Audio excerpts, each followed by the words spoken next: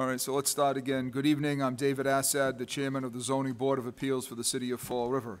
It's 6 p.m. on Thursday, June 25th, 2020. We are meeting at One Government Center in the atrium.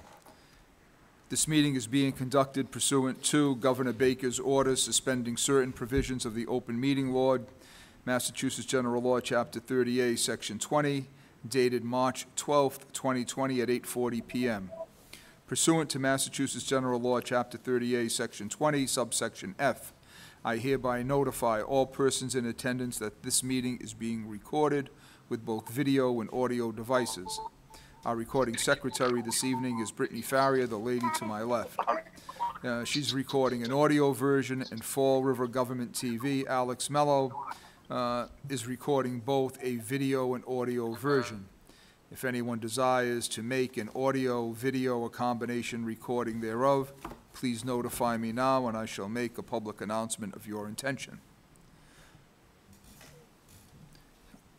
Present this evening, albeit remotely, are permanent members Jim Calkins, Attorney Carolyn Morissette, Vice Chair, permanent member Dan Dupere, the gentleman to my right, alternate member Joe Pereira. William Kenny is the Director of Planning, and he's the gentleman sitting to my immediate left. Brittany, have all petitions to be considered been properly advertised and all interested parties notified in accordance with the rules and regulations of the Zoning Board of Appeals and Massachusetts General Law, Chapter 40A as amended? Yes. I declare the June 25th, 2020 scheduled meeting of the Zoning Board of Appeals of the City of Fall River open for such business as shall regularly come before it. I remind all persons presenting before the board, including the petitioners, abutters, anyone in support or anyone opposed to the petition, that your presentation should be limited to 3 minutes. Questions and responses must be directed through the chairman. The board's rules and regulations direct the board to specifically look for information which supports the petitioner's claim. As such, the petitioner should identify and factually support the basis for the petition. I hereby advise the petitioners and all interested persons that this board is the Zoning Board of Appeals. This board's authority exists pursuant to Massachusetts General Law, Chapter 40A, and is limited in scope and deals with the use of land as regulated by Chapter 86 of the Ordinances of the City of Fall River. Additional permits, licenses, reviews, and/or approvals may be required for the specific development and/or use which is the subject of the petition before the zoning board this evening. The clerks in the building, planning, engineering, and licensing departments are competent in the discharge of their duties as clerks. They are, however, not lawyers and are not competent to give legal advice. The action taken by this board has a real and lasting effect upon the title to your real estate. I urge all petitioners to seek competent legal counsel before filing your petitions and after a decision of the board has been made. For example, there is a city ordinance 2015-11, section 10-1, requiring site plan reviews. A copy of the ordinance is available at the city clerk's office or from the planning department. I remind everyone that the building inspector is the zoning enforcement authority, and you're here this evening because the building inspector has determined that your proposed action is contrary to the City of Fall River's zoning ordinances. The city charter, section 9-18, mandates that all multiple member bodies develop and adopt rules or policy for public comment. We have adopted such a policy, which in short provides for citizen input on zoning board specific matters at the end of this meeting. I disclose that an official copy of the Fall River zoning ordinance is available at the city clerk's office. One cannot rely on the online zoning ordinance. I also disclose that the new recodified edition approved by the Planning Board and City Council in accordance with Massachusetts General Law, Chapter 40A, Section 5, now with its yellow cover, is the official copy with the last ordinance in there, 2019-23, incorporated therein. Are there any questions before we begin? Is that John Frank? Yes. Yes, John. Okay. Hello, John Frank has now joined us remotely. So we'll start with agenda item number 1. New England Power, NE Power Company, DBA National Grid, care of Joshua Lee Smith, Esquire, 181 Bell Rock Road, Lot W-1-6. It's a variance request for construction and installation of substation-related equipment and facilities, 43 feet by 66 feet, control house waiving minimum front yard setback in the WR Water Resource and Watershed and Water Supply District, lot size 2.7 plus or minus acres. Good evening, sir. You identify yourself for the record, please, and tell us what you'd like to do. Good evening, Mr. Chair, members of the board. Before me, as well as in virtual Zoom land, for the record, my name is Joshua Lee Smith. I am an attorney with the law firm of Bowditch and Dewey, here this evening representing New England Power Company, doing business as National Grid in connection with its proposed project, which is essentially an upgrading of an existing unmanned electric substation located off of Bell Rock Road. I promise to be brief. I think you had mentioned under 3 minutes is going to be the goal here. So, and I know that the board has a robust agenda. I'm going to remain seated, given that I'm assuming I shouldn't be touching this microphone. I do have with me here a depiction of one of the drawings that had been submitted as part of our application. I also want to introduce Dan McIntyre, who is the substation engineer with respect to this project.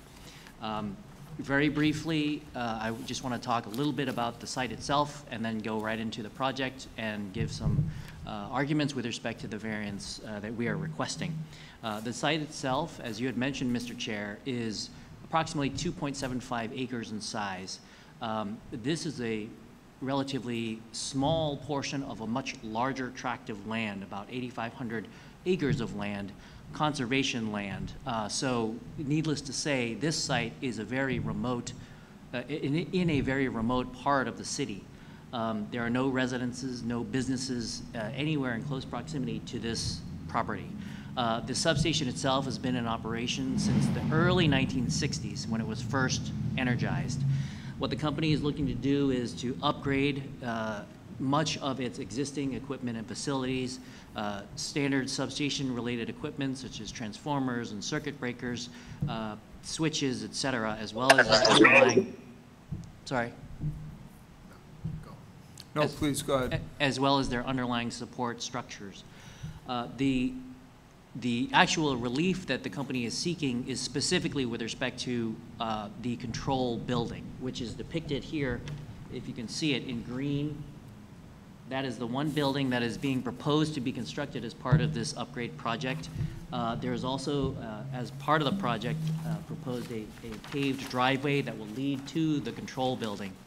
As Mr. Chair, you had mentioned, the building will be approximately 2,800 square feet in size. And the relief that we are seeking is with respect to the minimum front yard setback, which under the Fall River zoning ordinance is 75 feet for properties that are located in this particular zoning district. The control house itself is proposed to be located 47 feet from Bell Rock Road.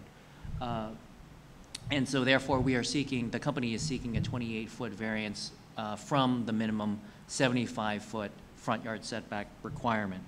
The site itself, in terms of the variance and the standards that need to be met, I guess I will underscore the fact that in terms of the uniqueness of the site, the shape and size of the lot itself is relatively small with respect to the equipment that is located and to be located within the substation itself. Although not specifically depicted on this particular drawing, there is in fact a lot of equipment that is not shown here. It had to be redacted from this plan because due to security reasons. However, the site is but they exist already. I'm sorry? They exist on the site already. They exist on the site already, some of that equipment will be removed and replaced as part of the upgrades for the project. The only component that you need a variance for is only for the front offset, front yard requirement. Is that correct? Front yard setback with respect to only the building. That's the only component that you need relief from this board for. That's correct. All your other activities are in conformity with the zoning district? They are either in conformity or, as confirmed by Glenn Hathaway, the building inspector, and the zoning enforcement officer, he interpreted that the other facilities, which are equipment, transmission, transformers, and other substation-related equipment, that those items are not subject to The minimum yard ancillary setbacks. uses to it, okay. So the focus is on the building, which again is in this green area here. There is limited area within this 2.75 acre perimeter of the substation footprint.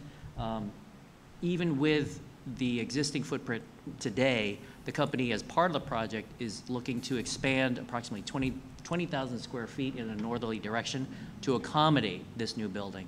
Otherwise, there's no room to put this building anywhere else on the site. The other constraint that this particular property has is with respect to the environmental constraints. This is the entire area, as I had mentioned, is conservation land. It's part of the city's bioreserve area, and there are wetlands in close proximity to where this building is going to be located, as well as the substation itself. I want to point out that the company did seek and receive and obtain an order of conditions with respect to the wetlands and this project. Mr. Chair, you had mentioned before site plan review. We did meet with we submitted our application to the site plan review committee. That was unanimously approved. And so as far as the company is concerned, the environmental sensitivity with respect to the wetlands and other environmental aspects of the surrounding areas around the substation have been vetted and approved by other agencies of the city. So we're limited, we're constrained with respect to the size of the substation footprint itself. And also, I will point out that there's a very unique regulations and guidelines and standards that the company has to maintain with respect to these types of facilities, mandated by not only internal company policy, but also the National Electric Safety Code, as well as FERC and ISO New England, which require minimum distances with respect to distances between equipment and buildings, as well as equipment from property lines. So with all of that being said, there's really no other area where this building could be. We also tried to minimize the length of the proposed new driveway leading from coming off from Bell Rock Road. And if the building were, for example, to be located farther to the rear, there would have been more impacts with respect to the environmentally sensitive areas such as the wetlands. And there would have to have been an extension of the driveway, which means more impacts on open space. So with all of that, I suppose I'll leave it open to any questions that the board may have or the general public. Conservation and site plan review didn't object to the paved driveway with a impervious surface? That's correct. Okay. Members of the board, any questions? Dan?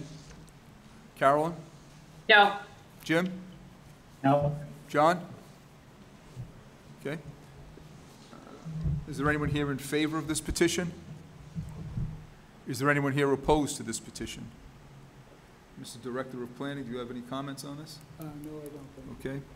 So that's the petition. It's a singular waiver of the front yard setback. Motion to grant, motion to deny. Move to grant. Motion to grant by Jim Corkins. Do I have a second? Second. Second by Dan Dupere. Any discussion on the motion? All those in favor? Jim Corkins? Yes. John Frank, you got your hand up to vote yes or to ask a question? Affirmative, yes? He Oh, doesn't have a volume. You don't have volume, you can't hear? Okay. He can He hear. can hear, he can't talk. Hear, but you can't talk. It's a thumbs up from you? All right, John Frank says yes. There Dan it is. Dupere There's says a yes. Carolyn Morissette? Yes. You already said yes. Chairman Assad, yes. The petition is granted. Thank you, Mr. Smith. Thank you very much. Like the technical difficulties, or is he ill?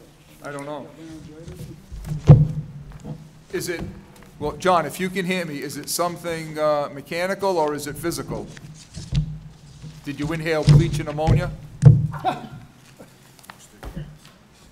Is, I guess we'll never know. Okay. it's indicating that is, John, your mic is muted.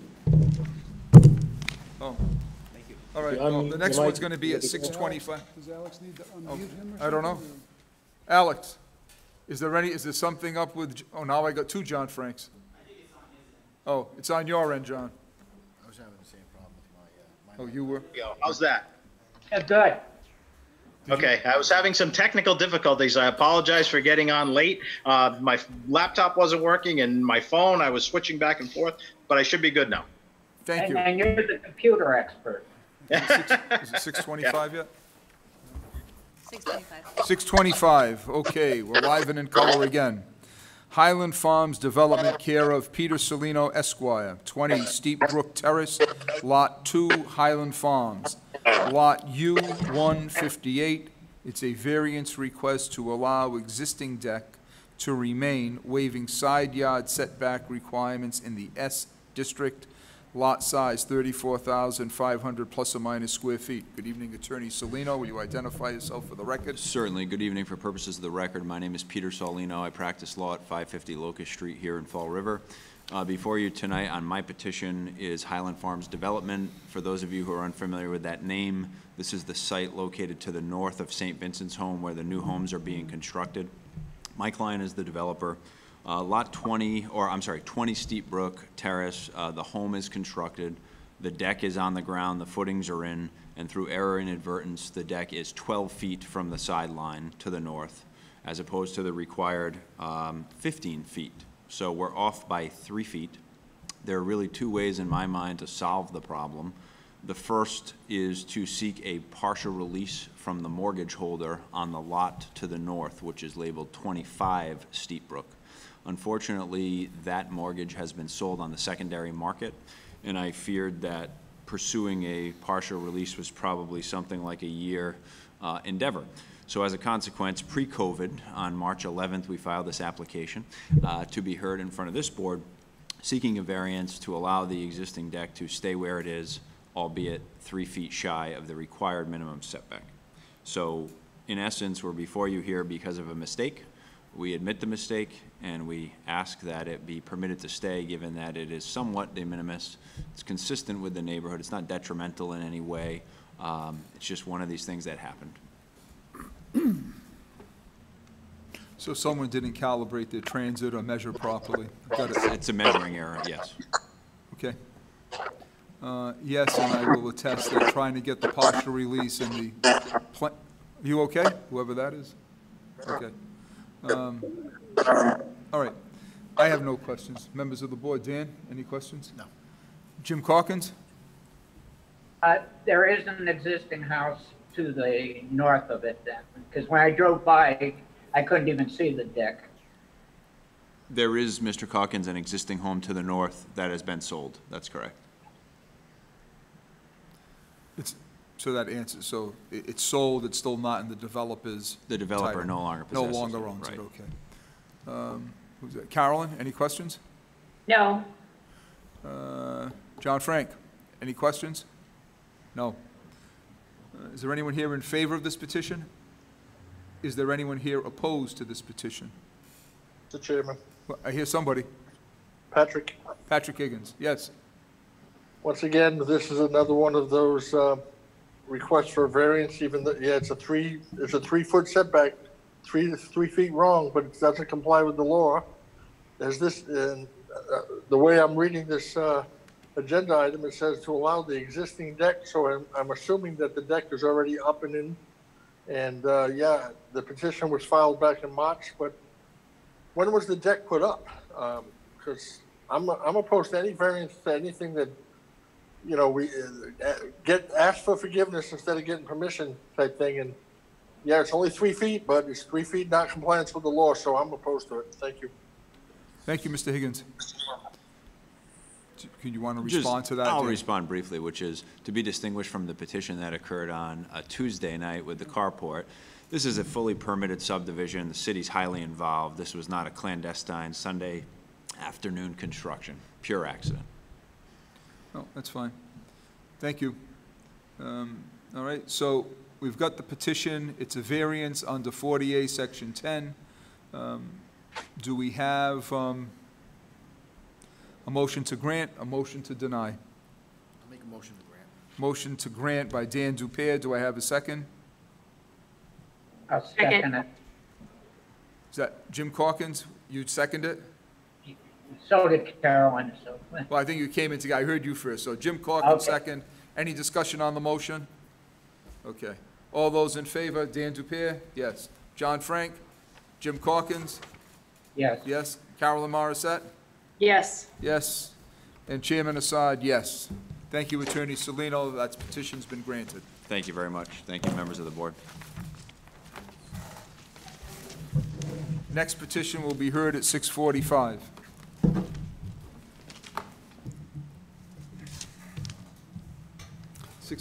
Right now. So we're back live, 6:45, Kevin Machado, 882 900 Indian Town Road, Lot W-23-7.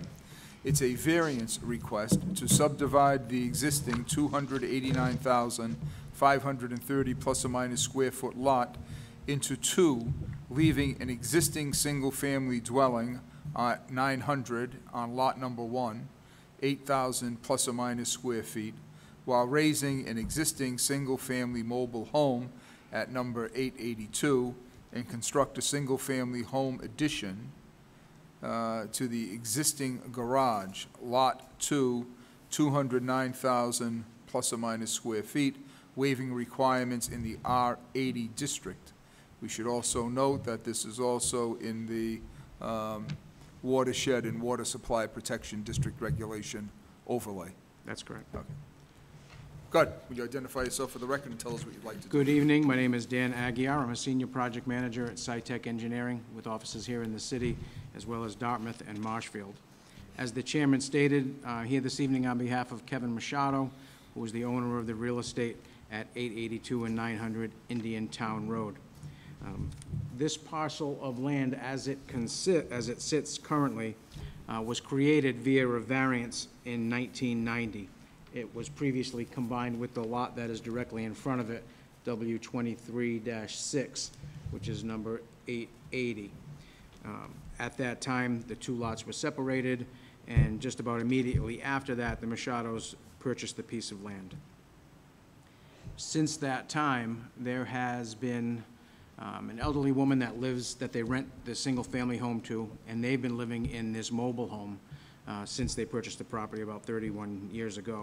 And if you look in the petitions that I submitted, there are actually photos in the assessor's records that show you both of the structures, actually all three of the structures. So there is the existing single-family home that was constructed in 1940, that's number 900.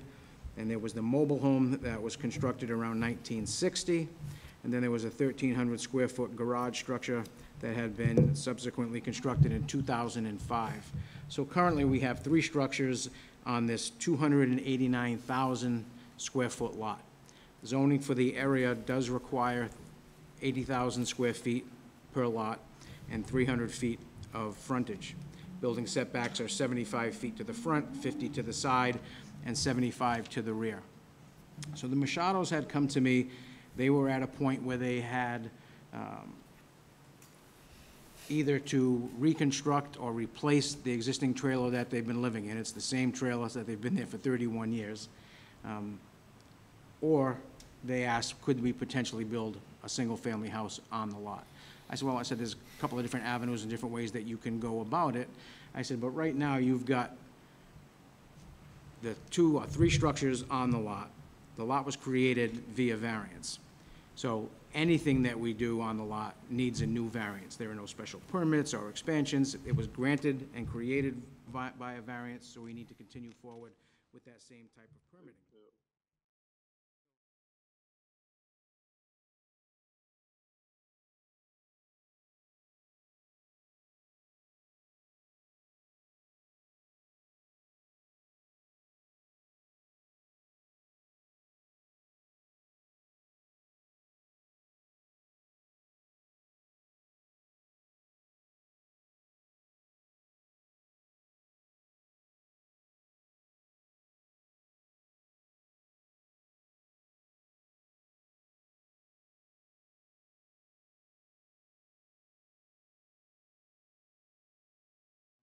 Non-conforming, yes, we are replacing the existing trailer, so it's like for like. It's a single-family home. being replaced with another single-family home. I said, why don't we try and remove one of the nonconformities, which would be the multiple structures on this very large lot? So what we were able to do is to put together this plan that leaves the single-family home on a lot conforming to the area and building setbacks, and that we would be constructing a new dwelling as an addition to the garage. Now, the new dwelling, the structure itself, not the garage, the structure itself would meet all of the building setbacks, side yards, front yard, so that would not be an issue. And where we have a lot that currently is non-conforming to frontage with a total of 72 feet, really the only non-conformity that we're proposing is additional frontage waiver. So it's already non-conforming for frontage. We're asking both lots to now be both not meeting the requirements for frontage. So the new lot would be 209,000 square feet, and the existing lot with the house on it would be 80,000 square feet. So areas we have no issue with. Really, the only relief that we're seeking is with regards to frontage. Again, currently non-conforming through a variance, but we would be cutting that equally in half to 36 feet. What this would do is that it would get this 31-year-old motorhome off of the property, which would be an aesthetic improvement to the neighborhood. And what it's also going to do, even more importantly, it's going to get an existing septic system, which is most likely failed because it was constructed many, many years ago, and is probably contaminating groundwater to some extent. It will also require that this home, and this can be conditioned through the board, and the Board of Health is going to end up requiring it as well because the number of bedrooms, will have a brand-new Title V compliant septic system, which would be a drastic improvement for sewerage for the single-family home, motorhome, that's currently in this water resource district, or abutting the water resource district, but it's in the wastewater development overlay as well. So overall, it's a dramatic improvement for the neighborhood and the environment. It would allow them to remain on the property. It's going to allow the woman who currently rents the property for 41 years in the existing home to stay, and we'll be able to construct a new home and get rid of the trailer. So when with regards to hardship and things of that nature, the lot that we have was created through a variance, and there were multiple structures on that property then and now. So it's a very unique situation, and yes, this shape of this lot was created through this variance. However, at that time, it was also dealing with multiple structures. You added another multiple structure, so the home out in front was an additional one that was out there as well. So really, the only relief we're seeking is that frontage requirement. We've made sure that all the other building setbacks, other than how they exist now, would be no more non-conforming than currently what's out there now. That's all. There is a theory in land use and zoning that when you have situations like this, you wait for those particular pre-existing non-conforming uses to end and not recreate them or bring them back. You've got this very sensitive area when you go to the watershed and water supply protection district and read the purpose and what they're doing there. They really seem to be not encouraging further development or recreating what's out there. One of the other issues that I see is, and I found it, I couldn't figure out why, but they've got everything classified as two families. Well, what happens is because there are multiple dwelling units on the property. So if you read through the assessor's record where it's classified as two-family, but then it goes on to say how many units are in that structure. So the parcel of land itself is classified as two-family because of the multiple dwellings, but that's why there's one card for each structure. But each one says a two-family dwelling, and Right, because that's how the land is classified, not the structure. It goes, if you read the next line, it tells you how many units are in each structure. No, I saw that. It Yeah. was just surprising. It has to do with assessing the land as a single-family property or only having one.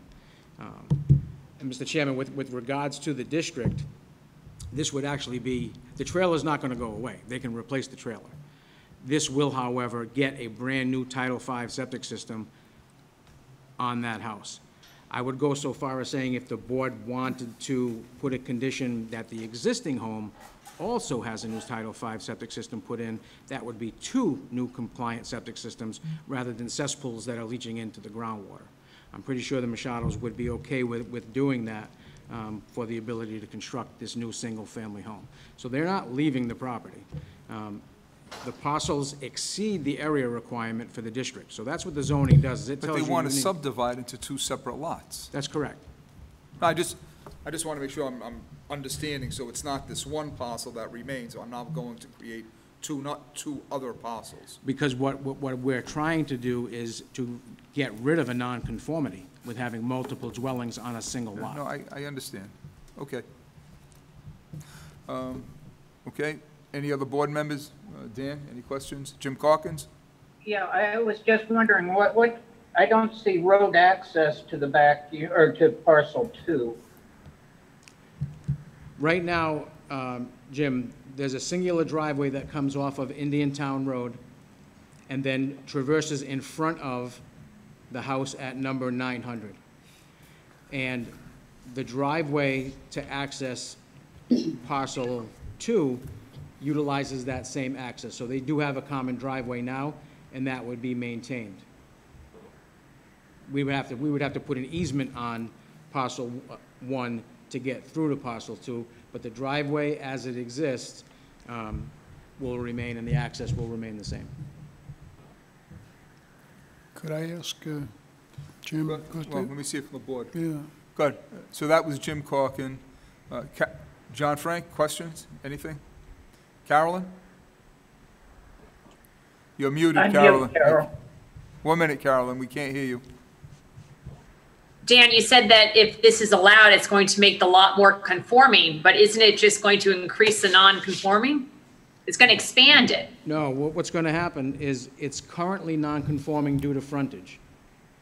That's the only non-conformity that will still exist. It's non-conforming now due to frontage and multiple dwellings on a single lot. So we're going to be getting rid of one of the non-conformities, which is 2 dwellings on 1 lot. So we'll have 1 house on 1 lot, 1 house on the other, and we're still going to have a lack of frontage.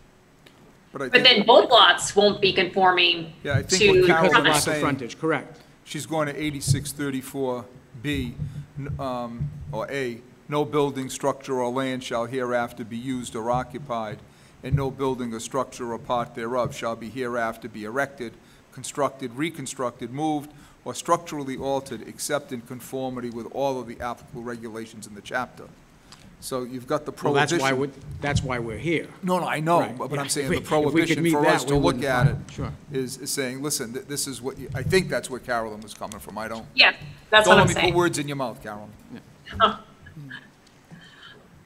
mean, I think, I would find it hard that anybody would think that the removal of this motorhome, the construction of a new home, It's not, the construction of, let me no, finish. it's not a motorhome. It's not a motorhome. What is it? It's not a motorhome. No, it's a mobile home, Mobile sorry. home, So yeah. it's situated on the ground. There are no tires. It's a fixed structure on the ground. So again, getting rid of that mobile home that's very close to the abutter on Indian Town Road, constructing a new home, increasing the value of the surrounding homes, and constructing 2 new Title V compliant septic systems clearly is a drastic improvement to the area, not only aesthetically, but environmentally. And that's the purpose of this zoning district, is to promote the increased safety and environmental challenges that building single-family homes meet. Thank you. Is it Carolyn, John, anything else? Dan? No. I'm going to I know there are some objectors or in favor, I will ask you, but the Director of Planning wanted to say something, so let's see if what he had to say, that maybe that will assist us. Yeah, I just had two things. First, just so I understand, to access parcel 2, if this were approved, you'd have an easement that would pass in front of the existing number 900 to get over there? Is that the idea? Either in front or behind, depending Right. upon what they Just built wondering for why the you didn't construction. show that on here. It might have been helpful to, Well, he's got Because it's 30 existing now. You've got it, 3636, you've got it in front of us, that's gonna go to parcel number 2. am I looking at the wrong plan? Or, I think Yeah, parcel, I don't see a driveway going to parcel 2 on this proposal. No, it's currently there. It's not shown on this plan, but there is a driveway now. They don't walk from Indian Town Road and get to the house. no, but you split it on the plan, you split the 72 by 36 and 36. For frontage, he's asking about a driveway. Oh, so those But lines, you saying said that- you would need an easement after this was done. Yeah, let me show you on here. So right now, the driveway starts here, singular driveway, comes up this line, and cuts in front of this house and goes over to parcel 2. so that's the driveway, so the allocation wasn't 32, 36 and If we create 36. this parcel 1, this driveway that currently goes over there, we would need to provide an easement here. Right, that's what I'm asking, why you didn't show that on the proposed plan. Because then we're not sure where that driveway is gonna be. You're not Suppose sure where it's going to be? Okay. They may want to put the driveway here, so they're not passing in front of that house. All right, I understand. And the other question I had really goes back to your comments, Mr. Chairman, about sort of the philosophy of the zoning ordinances to, if a nonconformity, well, it shouldn't be expanded. It should be amortized over time. If it let it goes die away, and then let it continue. die, let it die. And it just occurred to me that the argument that moving forward with an approval here with conditions that the septic systems be improved is not really an argument that's apropos to that issue. No, it restarts it starts a new life. Right, but what I'm saying is that to me is not a justification for allowing the petition to be allowed. That you'd have new septic. I mean, there are other ways that septic system are addressed in the laws. Okay, you want to respond, Dan? No. All right, thank you. Is that it? That's So it, now thank I you. know that there are people out there in favor, and so let me ask who's in favor. Is there anyone who's attending the meeting remotely who's in favor of this petition? Well, I am. Can you hear me? I can, if you can identify yourself, please. I'm Melody Machado, and my husband here, we're the homeowners, the landowners and whatnot, and we. Were you the young lady that wrote the letter in opposition? Was it opposition? No, she's No, in favor. no, I'm for it. Oh, She's you're the for owner. it, okay, good. It's the owner's wife. Yeah, I'm, this lady's been here in this house for longer before we even bought the place, and, it was kind of a condition to allow her to be there when we bought this place from the gentleman who is now passed and had sold it to someone else. I mean, we want to let her be there. That house has been there before anybody else's, who borders us. And we just need to, make improvements here because, what else are we going to do with this property? I mean, we live there. We've been there over 31 years and done everything we can. And nobody even knows we're there. We live so quietly. We don't, destruct anything. We got to be able to put something here to live in. I mean, it's. We want to better the whole thing, and still let this lady live there, whose house has been there before anybody else's houses have been there. We don't do anything to the property to destruct it. I'm an environmental person, so I don't know what else to say except that we really do need to put something else there, in order to live. So I guess that's all I gotta say. We have all these other borders. The only other thing I can tell you is, well, not that this matters, but we have all these other people who border our property. We don't go to the back. I mean, when I was younger, I did. I wasn't, but anyways, and they managed to do things up to our border, but yet we have nothing we can do here, and that first house that is across from the little cottage, their house is actually so close to our property, which I always wondered how that happened. But anyways, we just do need to put something here. I don't know what else to do. That's why we're here. We bought the property as is, and, we've tried to make it better, but, that's all I can say. So That's it, I guess. Thank you. Is there anyone else in favor of this petition? Is there anyone opposed to this petition? I got letter, I don't have it in my package, but I know there's a letter of opposition from Yes. The Chico family, the Pacheco family, planning board. 960 Indian Town Road. Yep, What I'm is it? writing to you to let you know that we are against the variance request by Kevin Machado of 882 900 Indian Town Road and believe that this should not be approved by the board. This property is part of the watershed area and does not have the minimum amount of frontage required by the city of Fall River. Thank you, the Pacheco family, 960 Indian Town Road. I'll tell you. So that's the only letter of opposition that we received, correct? Okay. Can I ask a question, please? Yes, can you identify yourself, please? Yes, Terry Canula of Indian Town Road. I'm one of the abutters at 1036. Thank No, I you. don't know. Go ahead. You've got the floor. Okay, well, I'm sorry, getting back to the access to parcel 2, my question is why the sketch or the plans show that second 36-foot access going, it looks like it goes around parcel 1 to go to parcel 2. Want me to respond? Yeah. So I'm gonna what- have Dan Aguirre respond to that. So what the mindset was there is that we were being cognizant of not creating a lot line that would require an additional zoning relief for having a setback to a property line. Currently, the single-family home at 900, the existing setback to the lot line in front of it is currently non-conforming. If we were to put the lot line and give a strip in front of that home, what that would do is would create an additional variance that would be required. We were trying to limit any type of zoning relief that we were requesting solely to the frontage. We meet the area requirements, we meet the building setback requirements. The only thing that we're seeking with relief is with regards to frontage, with which we currently don't meet already. So does that mean that they won't be doing this? Technicality? Was So that an does that mean adequate that- answer, ma'am? So does that mean that you won't be doing this? A separate entrance? The separate entrance? It's my understanding, and maybe Ms. Machado can answer better to that. No, we would keep a singular driveway coming in off of Indian Town Road, and then it would split at a point once we got back past the narrow 76-foot width of the strip.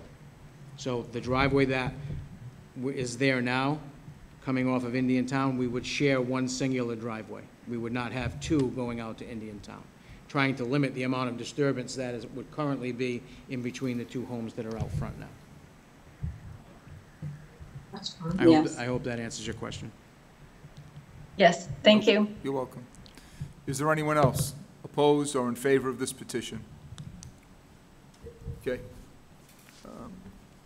So, members of the board, you've heard the petition, you've heard what they want to do. We're cognizant of what the ordinance says. Can I get a motion to grant with conditions? Can I get a motion to deny?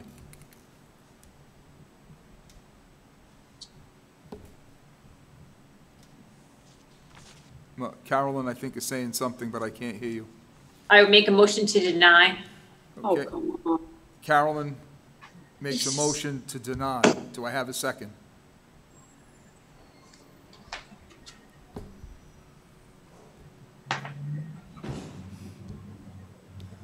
No? Jim? John? Dan? No? All right. Can I get a motion to grant? Oh, what are we gonna do here? Okay, well, we have, we have to have something. I mean, I'll second Carolyn's motion if you want, to move it along. But, no. I'll second Carolyn's motion to deny. Any discussion on the motion? Dan? Can I- Jim? No John Frank? discussion. Okay. So I have a motion made by Carolyn, I have a second by me. We've had no discussion on the motion. All those in favor? Dan Dupere? Yes? Jim Corkins? No. No? John Frank? No. No? Carolyn Morissette? Yes. Yes. Chairman, yes. The vote is 3-2. That motion for denial is granted. The petition is denied. Thank you. No, you don't need four to, It's 4 for pass? to pass. No, You no, got 4 out of 5 for, To for grant. for the, To grant, it's not granted. The motion the motion was to deny. to deny, Correct. So Yes. don't You- you need to have 4 it votes no. for that to pass? no, Just to grant. no. You need 4 to grant. Oh, I 4 to- understand You need that. 4 to grant, the supermajority to grant. Yeah. So you have, for the So motion to deny. I just don't know how the motion carries for deny if it doesn't have the same supermajority. The for it to be granted under 4. I know, I'm not saying to be granted, I No, understand no, that. so, the motion, because you don't have the number of votes, that the motion to deny doesn't have to be, motion to grants have to be supermajority. Motion to grant, you've got Right. 3 against and 2 for. The petition doesn't go forward. You don't need a supermajority to deny, Okay. just a majority. I would understand that if it was the motion to grant, that didn't carry, but that's fine.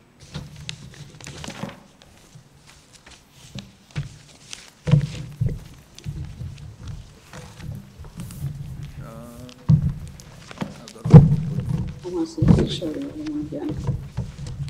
You have agenda item number, oh, what time are I we have the doing rest that one? 7 o'clock? Is it 7? It's a waste of time. We tried. We did. We did. Okay, we'll move on to agenda item number 4. Kevin Aguirre, 4450 Coral Street, Lot F216. A special permit request pursuant to Section 86-423B to subdivide the existing 7,732 plus or minus square foot parcel into 2 parcels, leaving an existing residence on each. Proposed Lot 1, 3,000 plus or minus square feet. Lot 2, 4,700 plus or minus square feet. Good evening again. For the record, Dan Aguirre from SciTech Engineering, here this evening on behalf of Kevin Aguirre, the applicant who is the owner of the real estate at 44 and 50 Coral Street. As the chairman stated, this is a special permit request under 86-423B under the old book. Not sure what the new section is now. I tried purchasing a new one today, but I haven't gotten it yet. It's still 86-423, now it's paragraph B. It's There is still a B, subsection B. So, as you see in your package, we have an existing parcel of land that is located in the R4 district. There are multiple dwellings on the property that have been constructed prior to 1954, and under 86-423B, we can potentially be afforded a special permit that allows the subdivision of the 2 parcels. What we would have is parcel 2, which would contain a single-family cottage to the rear of the property, provided with 12 feet of access out to Coral Street, and then the existing 3-family dwelling would maintain 43 feet of frontage on Coral, with a minimum rear yard setback of 4 feet at that bulkhead to make sure that people can get in and out of that bulkhead area, and then a 6-foot setback to the porch, to the home in the rear.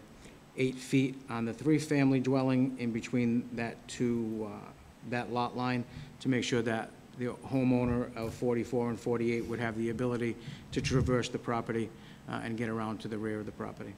So it's a rather straightforward application, again, under that provision of zoning that allows by special permit to subdivide these 2 houses on 1 parcel of land. That's all. Sorry, Dan, Go ahead, Karen. when was it constructed? What year?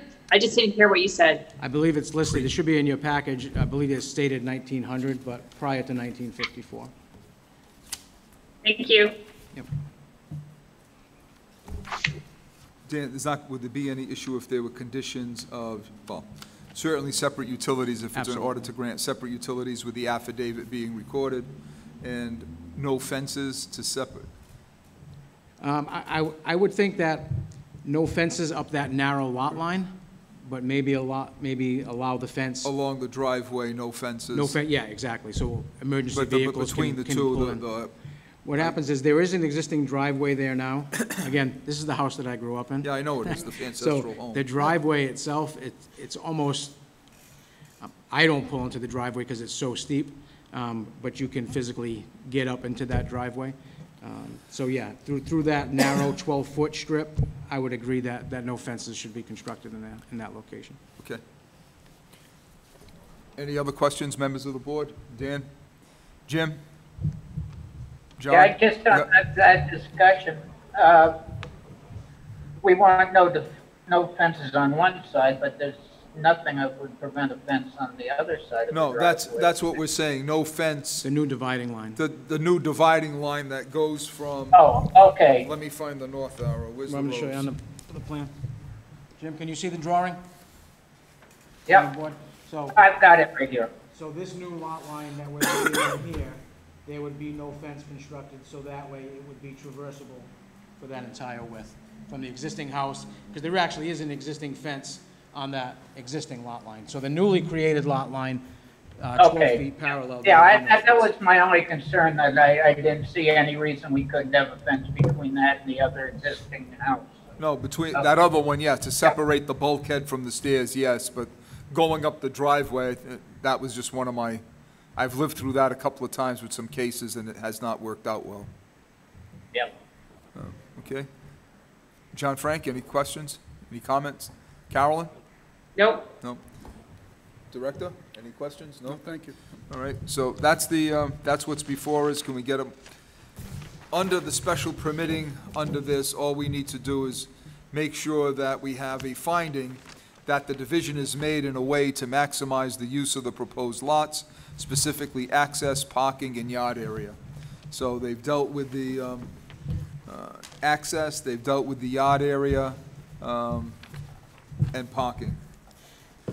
Currently, the three-family dwelling, whether it has parking or not, it's probably on the street, On the off-street street. parking. This is directly behind what was A&P, A. now it's the Rite Aid, and parking on the street. They've actually just closed up all of there used to be curb openings from Rite Aid onto Coral, and they've actually just closed all that up, so it's created quite a bit of new parking on the street. Parking, off-street parking, okay. So, we've heard that, can I get, so we need to have, if we're going to grant. Mr. Chairman, Yes. I see one other block lit up. Is that somebody that might be opposed or? Oh, I don't know. Is there anyone in favor of this petition? Is there anyone opposed to this petition? Ray, I see Ray. Just wanted to cover us. No, it's all right. I just, thank you for reminding me. So not hearing anybody in favor, anybody opposed to it, can I get a motion to grant, motion to deny? If we have a motion to grant, then part of the motion has to be that there's a specific finding that the division is made in a way to maximize the use of the proposed lots, specifically access, parking, and yard area. Dan? Jim? I move that we find or grant the request and find that it would not would not be detrimental and would increase the proposed whatever. To maximize the use of the proposed lot, specifically Right. access, parking, and yard area? Right. And the conditions, I heard you say, separate utilities with the affidavit being recorded within a year, and no fences along the 12-foot driveway. That's what I said, yep. That's what I thought. Do I have a second on that motion? Second. Second by Dan Dupere. Any discussion on the motion? All those in favor? Jim Corkins? Yes. Carolyn? Yes. John Frank? Yes. I see the finger up. Dan, yes. Chairman, yes. All right, so wait, it's a special permit. Do you need, I don't want you back in a year. Yeah, Is it might 2 well- year? Well, I would ask if we have 2 years, that the affidavit run the 2 years as well. Okay. So, Jim, can we modify your motion Mr. because it's a Chairman, I move that since the courts are still backed up with the virus, that we grant 2 years of time for the execution and the recording of the documentation. All right, and the special permit is a grant for 2 years. Right. So we'll run it out so he doesn't have to come back if something happens. Yes? All right, Yes. so that's Jim's motion as modified. Second by Dan Dupere. All those in favor? Dan, yes? John Frank, yes. Jim Corkins, yes. Vice Chair Yes. Carolyn? Yes. Yes. Assad, yes. So that's been granted with Thank those you. conditions. Are we ready for, am I there for 7:15? Yes, 7:19. Okay, 7:15, Kund Helsted II, 502, 506 4th Street, Lot I-1241. This is a special permit request pursuant to 86-423B to subdivide the existing 5,390 plus or minus square foot parcel into two 2,600 plus or minus square foot parcels, leaving an existing residence on each in the A2 district. Good evening again. For the record, Dan Aguirre of SciTech Engineering, here this evening on behalf of Nud Hellestead, who is the property owner of this real estate at 502 through 506 4th Street. Again, identical to the previous petition, just on a little bit smaller of a lot, and with two dwellings that have a higher density. We have an existing 5-family in the front, constructed in 1900, and an existing 3-family in the rear. There is some existing driveway for 3 spaces, as you can see we have shown on the plan, and within that little 10-foot driveway strip.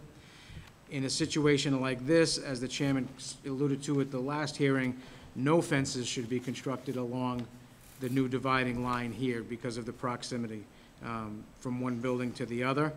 And the board, under previous petitions, the previous planner did not want to see easement lines clouding up a plan like this, or even a Form A. He would always ask for a separate document.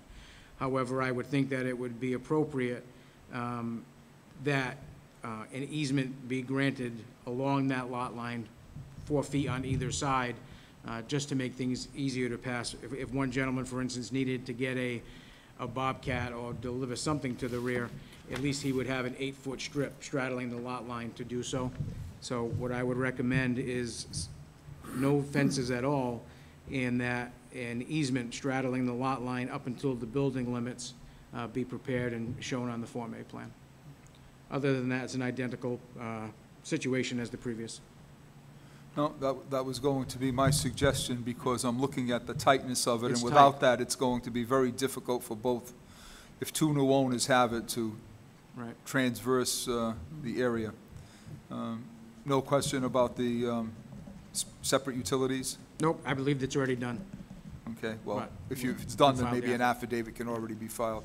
All right, so those are my only comments. I think, again, under 86-423, paragraph B, they have the right to come before the board and ask for a special permit to do it, and the board has to find that the division is made in a way to maximize the use of the proposed lot, specifically access, parking, and yard area.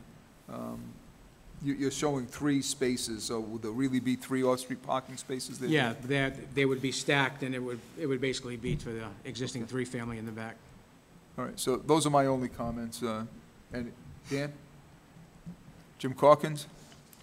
Yeah, my concern was the parking access. If the owner of parcel 1 wanted to park in the first space, how does the person in the second parcel get into his parking space? And Dan explained that you're just giving a wider right away, I guess, to get there. Well, you have the 4-foot easement to get in and out. Person coming from that. Correct. Right. Dan? Not Dan. John? No? No comment? Carolyn? No. No? Okay. Is there anyone here, Director, anything you No want to add? comments, no, thank you. Is there anyone here in favor of this petition? Is there anyone opposed to this petition? Okay. Can I get a motion to grant with conditions, a motion to deny? What do you want to do? I'll make a motion to grant. Dan Dupere makes a motion to grant with the specific findings that the proposed lots, specifically access, parking, and yard area have been maximized. That, I think you said, what, separate utilities, if they're not already done, the affidavit to be, and no fences to be used. No fences at all. Okay. So that was Dan's motion, as I understood it. Do I have a second on the motion? Second. Second, John Frank. Any discussion on the motion? All those in favor? Dan Dupere. Aye. Jim Corkins. Aye. Yes. John Frank, yes. Carolyn Morissette. Yes. Yes. Chairman Assad, yes. That petition is granted with, 2-year grant, can we be clear on that? 2-year grant for this one? Yes, 2-year grant. Okay, Thank you very much. thank you. So that's agenda item number 5. Is it 7:30 yet? No. No, okay. We'll stand waiting for 7:30.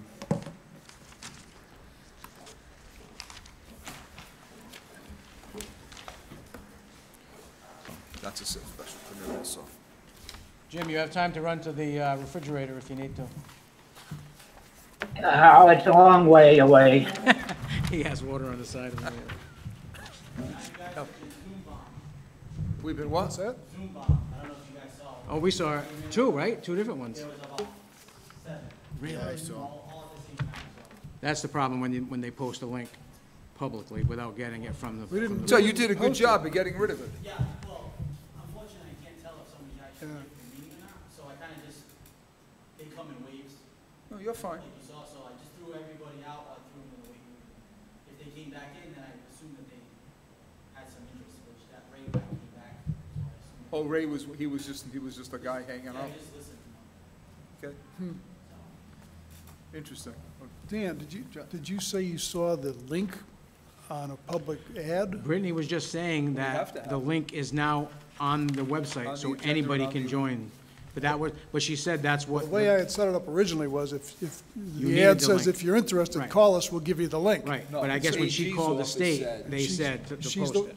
That's why she AG posted it on The the. AG's office said, after Patrick Higgins gave us a heads up that he was going to complain about it, Yeah. that it has to be open to the public. So that's why she's posted it That's on the correct. notice that goes to the clerk's office, That's correct. or on the website. On the, wherever, so easy Yeah. access, anyone that needs to be there. There's other workarounds which we haven't done with this yet, but we can make people register beforehand. Yes? So that might be a step that we can do, so they'll get the link, and then they have to click on the link, and they have to register their Oh. account to be able to be let into that. Yeah. We can also put everybody in. No, that'll work. We just need to, I don't know if Brittany's here, but we should probably run that by the attorney to make sure, because the issue that arose with Patrick Higgins in the town, I think it was Swansea, they weren't doing it, and, was it Somerset? And they said you have to have access, anybody that wants to come to the meeting. And the other thing we can do is we can enable a waiting room, so anybody that tries to log in gets put in a waiting room. The only issue with that is I won't know who Right. is here, is for. Did they say anything about logging in? He had a good idea. Registering when you log in? Register who you are, Before they come in. so we don't. And they can register, well, The public has a right to view the meeting without giving their name. So. There you go.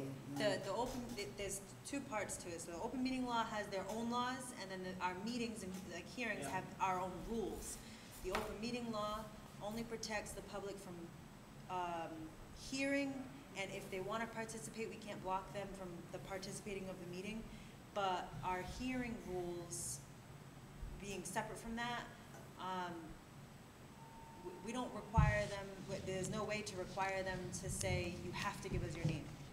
Anybody can show up to a meeting. Show up, watch, listen, do Yeah, whatever, you and- don't have and to we say can't- who you are. we have- But under the Zoom protocol, can't we just block off their video and mic until time comes to call for, Oh, no, I think any that's what comments Alex from does. them? No, because we had video showing what was going on, and we had audio, and they both could be blocked off except for the members of the board during the presentations. I don't have it set to need to do that to begin with. I can do that. That can definitely be done. So when everybody logs in at the beginning, you can set them as primary, like, I can set them to not video. I probably shouldn't admit to that, Jim. I thought it was just open to us. I didn't know that you could hear other people and that. Oh, yes. Yeah, we heard some wonderful things. I didn't hear much. Which we didn't hear? Is that what you you're hear the saying? swearing? Well, obviously, I he heard heard them, but more than I I didn't couldn't hear make it much. out. I just saw the dancing baby or something. Yeah. This Zoom meeting is going through our stuff. A lot of vulgarity. And the audio feed's going to you guys, so what happened was when that started, we dropped the feed from them. Oh. So you guys didn't hear it in here. But They did, yeah. Oh, they heard it, we didn't hear it. Yeah, Dave, the funny thing is that even a lot of the classrooms that have been using Zoom, there's hackers that can get into these Zoom rooms. And it's caused quite a problem with the same type of thing happening with a young audience sitting there with their teacher.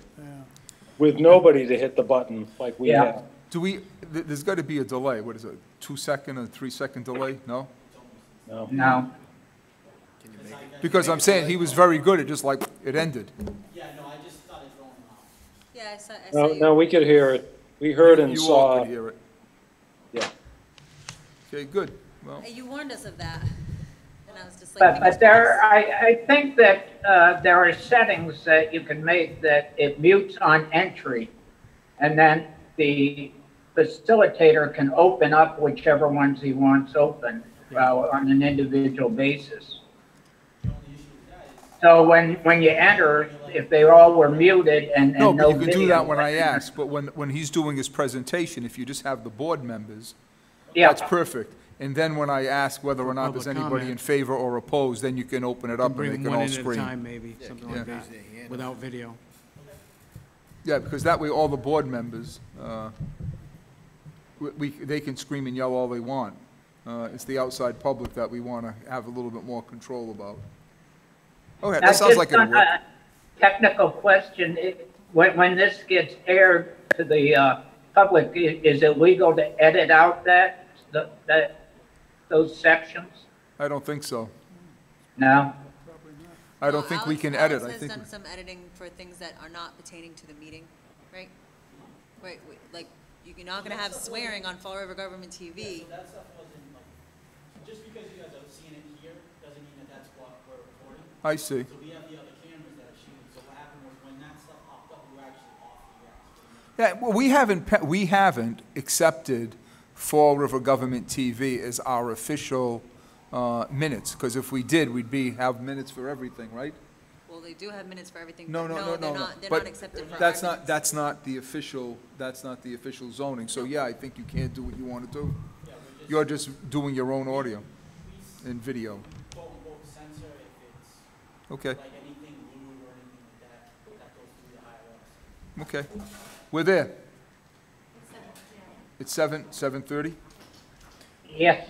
Okay, well, okay, Brittany, I'm gonna start. You're gonna open the door? No. 7:30, Brian Bernier, 6171 Stewart Street, Lot S925. Special permit request pursuant to Section 86-423B to subdivide 15,000 plus or minus square foot parcel into two 7,500 square foot parcels, leaving an existing residence on each in the BN district. Good evening. As you can see, in the month of March, we had a run on section 86-423B, and I think we have one or two more coming up after this. So similarly, again, to the two previous petitions, again, this is a much larger parcel of land, which is always good. We have an existing three-family dwelling and an existing single-family dwelling currently on Stewart Street. Again, in your packages, you'll see that both structures were constructed in approximately 1900, meeting the criteria for 86-423B. There is currently a paved parking area with existing parking spaces and an existing fence. So we have been able to provide 5 off-street parking spaces, and those are currently constructed. I do believe utilities are already separated, but however, you know, a condition to make sure that the affidavit gets put on record is fine as well. Fencing on this one, I don't see an issue with any fencing, but if the board wanted to, I could see potentially no fencing through the parking area up to the existing fence maybe, just so that getting in and out might be a little bit easier. But other than that, it's a pretty straightforward application. We have 50 feet of frontage on each lot and 7,500 square feet for each as well. That's all. Okay. You think utilities have already been split? Well, you should do the affidavit. I believe they have, but absolutely do the affidavit. I think we should do the affidavit. If we grant, I mean, we may deny it, I don't know. So, Mr. Chairman, I was wondering, Dan, I was wondering if this is a case where we might add the qualification and no further subdivisions of that lot. You can Because certainly as I do, look at adjacent lots, they've got, several of them have the front-back type of units. Yeah, I don't you think can there's a problem you with can that. certainly, we can certainly do that, grant the special permit with the condition that no further subdivision and no further development. I just wonder what the owner's opinion of that would be. I don't think, with regard to the subdivision, I don't think Yes. that's an issue. What I would suggest is potentially that if you make a condition regarding any further development, where the single-family house is rather small, just that any proposed addition needs to meet the building setback requirements or something to that nature. They're not going to extend. Yeah, no, I'm not, I the wouldn't first prevent him from developing it if he, for that, but I mean, no second house, Oh, no, absolutely no second house, but if they want to put because an you're in addition that on, BN district, that these are pre-existing non-conforming anyway. Right. They need to come back for relief. So you can put, Jim, if you're thinking along those lines, you can put that condition in. Yeah, I mean, we're just getting hit with so many of those type of micro. It's it's the lots. largest lots that we've seen tonight. Yeah, Okay. Anything else, Jim? no. John? Dan? Carolyn? Questions? No? Is there anyone here in, well, Mr. Director? No, he's got nothing to say. Is there anyone here in favor of this petition? Is there anyone here opposed to this petition? Okay. If you're thinking, can we get a motion to grant with the conditions? If you want, deny. The motion to grant should be that we find that the division is made in a way to maximize the use of the proposed lots, specifically access, parking, and yard area. And we should probably give it a grant for 2 years. And the affidavit to be filed in 2 years that the utilities have been split, or before there's a sale. Okay. So, that's, if you want to deny, we'll just do a motion to deny. Motion to grant. Motion to grant with those conditions. So Dan Dupierre made that motion to grant that the division is being made in a way to maximize the use of the proposed lot, specifically access, parking, and yard area, that it's a 2-year grant, no, an affidavit to be recorded within 2 years or before the transfer of either property, No further subdivision. and no further subdivision of the lots. Separate utilities is there. Yeah, separate utilities with the affidavit to be recorded before the sale or within 2 years. That's his motion. Is that a second by you, Jim Calkins? Oh, John Frank, do you have a question? No, second. Oh, John Frank seconded the motion, okay? Any discussion on the motion? All those in favor? Jim Calkins? Yes, John Frank? Yes. Dan Dupierre? Yes. Carolyn Morissette? Yes. Assad, yes. So that petition's granted with those conditions.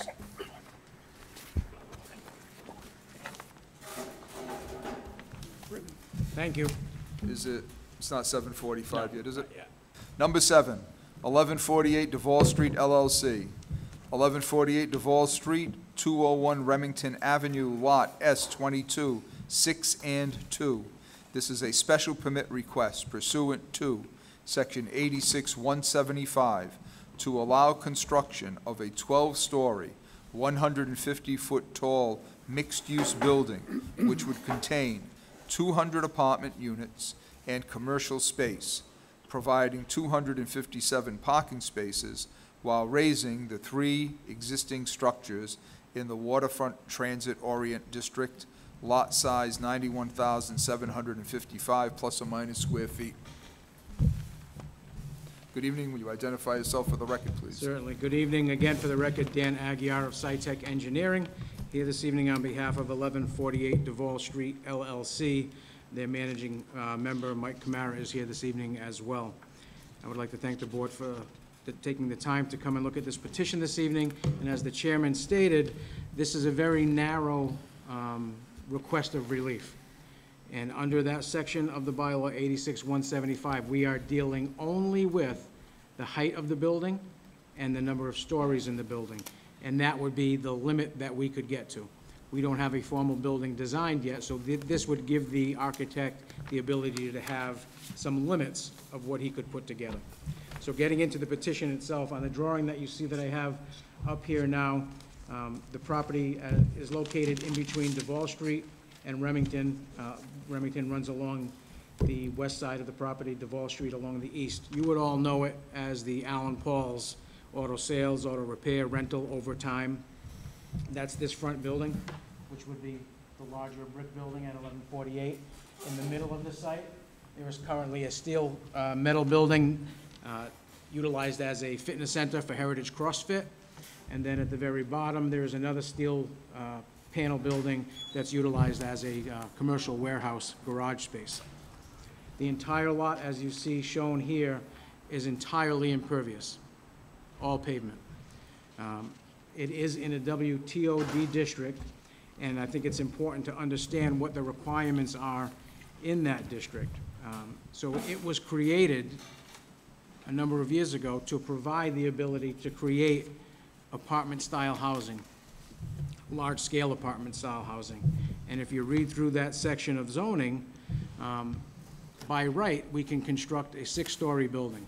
Number of units is unlimited. It's basically driven by the number of parking spaces that you can provide. So there are a few variables that go into the equation of what we can propose on a plan to submit before you. If we cap the building at a 6-story height, we would not be before this board. That would be a by right proposal. The problem with doing that is if we kept with a 6-story building, we would now have a building that would encompass the entire width of the parcel and most of the depth of the parcel with decks of garaging underneath. So there probably wouldn't be a lot of exterior spaces to get to the number of units that makes the project viable. So that's what we're dealing with. So when we take a look at what the proposal could be, we discussed, all right, what are we trying to accomplish here? A number of things. We need to create X number of units, X number of parking spaces. What is the best way to do that while keeping things like views of the waterfront, views of something other than just a straight line of building? So when we took a look at that, what I can show you what we came up with.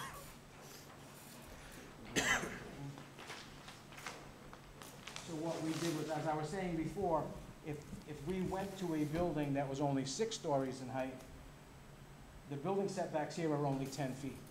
So what we would need to do is take this building and basically double it in square footage. So take this footprint, take the whole thing, and double it. That would give us a 12-story building cut in half is 2 6s. So square footage-wise, what you see shaded in pink would be double on this plan.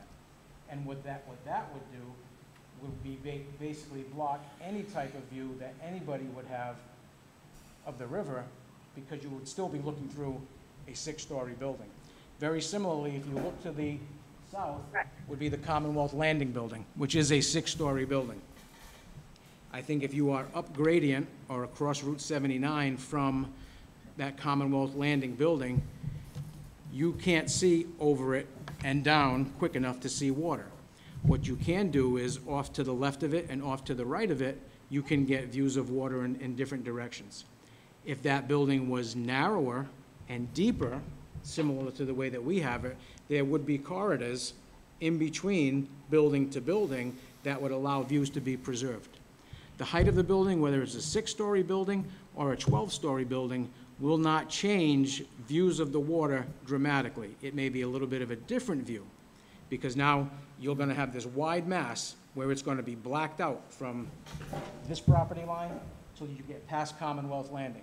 What this will allow you to do is to have 2 different corridors of view, which is what we were trying to do. We wanted to create the smallest footprint that gave us the same number of units while providing the required parking. So what we have proposed here is a 12-story building. One of the stories is actually subterranean. It would be a garage accessed only from the lower westerly end of the site. So from the Duval Street site, you're actually only seeing 11 stories, 10 which would be apartments, and 1 floor would be provided for retail or different types of restaurants and things of that nature, all allowed in the district. So all of those types of items aren't even up for discussion. What we're here solely to discuss is that the board has the ability to grant a special permit to get to a 12-story building, no in excess of 150 feet. If you continue further down Duval Street, you'll see Point Gloria. Again, a building similar in size and scale, but the shape of it is rather square. So it blocks off a very large portion of the waterfront. That building is actually, I believe, 13 stories with 1 or 2 decks underneath, and it's actually 179 feet tall according to the building records. So that building is larger than what we have here, dramatically. When you look along the city's skyline, in districts outside of the WTOD, you will see a number of high-rises. They're scattered throughout the city. Some of them are as high as 18 stories high.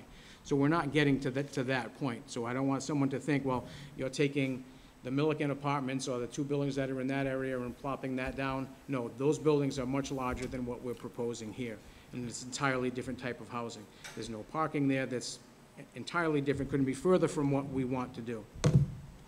When we take this building in this shape, what it also does is it allows us to create the parking lots with an increase in landscaping and green space, which currently does not exist on the site. So right now, this site is grandfathered with 100% impervious cover.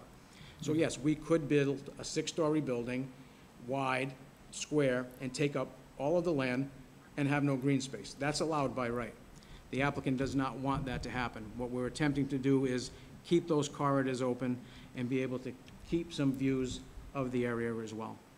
What we have also done is, you'll see as you're heading south on Duval Street, you'll see that what we've done is we've taken the building and we've slid it as far west as we possibly can. We're limited by the floodplain that you see in the dark bold lines on that westerly boundary.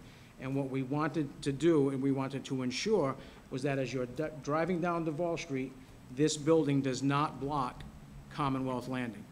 I think as you drive down Duval Street and you see that corner of Commonwealth Landing as you're driving by, we think that's a great view when you're traversing through that area. So we didn't want to impede that. So we've pushed the building as far off of Duval. So that also keeps the views of Commonwealth, and then it also doesn't give you the feel of right against Duval Street pavement, you're looking up at a 12-story building. So giving some depth to that front yard helps with the relief of dealing with the building of that height. Again, as I stated, in the bylaw, there are a number of parking requirements based upon the number of units. We've exceeded those requirements. On the plan, you'll see that we've created a total of 257 spaces, I believe. We've created 257 spaces. 250 are required. 215 of those spaces would be exterior to the parking lot, and 42 of them would be interior spaces in the garage that are accessed by the driveway from the Remington Avenue location. Something else, when we looked into this, we wanted to make sure that the circulation around this building not only created a pedestrian safe environment. You'll see the number of sidewalks that we've provided around the property itself. Travel lanes are at the city's requirement of minimum of 22 feet. We have vehicular access from 2 driveways on Duval Street, and then you can also exit out through Remington and vice versa. You can come in both directions. So we made sure that we provided a safe environment for pedestrians, that fire access and things like that could be ensured. A project of this size, of course, would have to go through site plan review to deal with landscaping and drainage and lighting and things of that nature. Drainage, we're only going to be improving it by getting rid of a large amount of the impervious surface that's currently on the site. So we'd be removing asphalt while constructing this building. What I did do, so that you can get an idea, and I want to make sure that you understand that this is not exactly the building that we're going to be building, but I was able to find in Seattle, Washington, there's a building called the Denny Building, and don't think it was ingenious to go find this. If you Google 12-story apartment building, you find images of them. So I was able to sort through a number of them and found a building very similar in general shape and scale. It's a 12-story building, and that one is a true 12-story building without the parking deck underneath, but similar, where it's narrow in the front, deeper in depth. It comes in bays basically of 20-foot units that would bring you all the way down to the rear of the building. So that would generally be the size and scale of the building. I don't want to make sure that you understand that you're not approving this building. There were no architectural requirements under the zoning bylaw. So what we're trying to do, as I stated before, is come up with a limit that an architect, which I am not, can put together some designs, what could be feasible on this site. So what we're here tonight is to set limits. We may not get to a 12-story building. We may not get to 150 feet, but we could get up to that point or smaller. Same thing with the number of units. We may find that marketing-wise, the 200 units is too much. We may have to make some units bigger. We may have to cut it down. So those limits of what we put in the petition, those are just that, limits. We cannot exceed those numbers, and most likely will be a little bit below them. Also on this plan, just so you can get an idea, if you don't clearly understand where we're at, again, here is Route 79, running north to south, Duval Street in this location. With the yellow outline would be our parcel. To the very north would be the Coca-Cola building. Next over, we have a warehouse building that actually sits very low, and then Commonwealth Landing directly to our south. So you can get a good idea of what this footprint is in comparison to the buildings that are around us. Yes, we're taller, but look at the urban sprawl that occurs with these other larger, lower buildings where we've been able to compact it in this narrower, longer building that keeps the views of the water as well. I think in general, that's the presentation that I would like to give to you. If you have specific questions regarding any items, I'd be more than glad to answer them. Again, this is a very narrow scope. It's a special permit solely dealing with the height of the building and the number of stories. But if you have questions beyond that, please feel free to ask.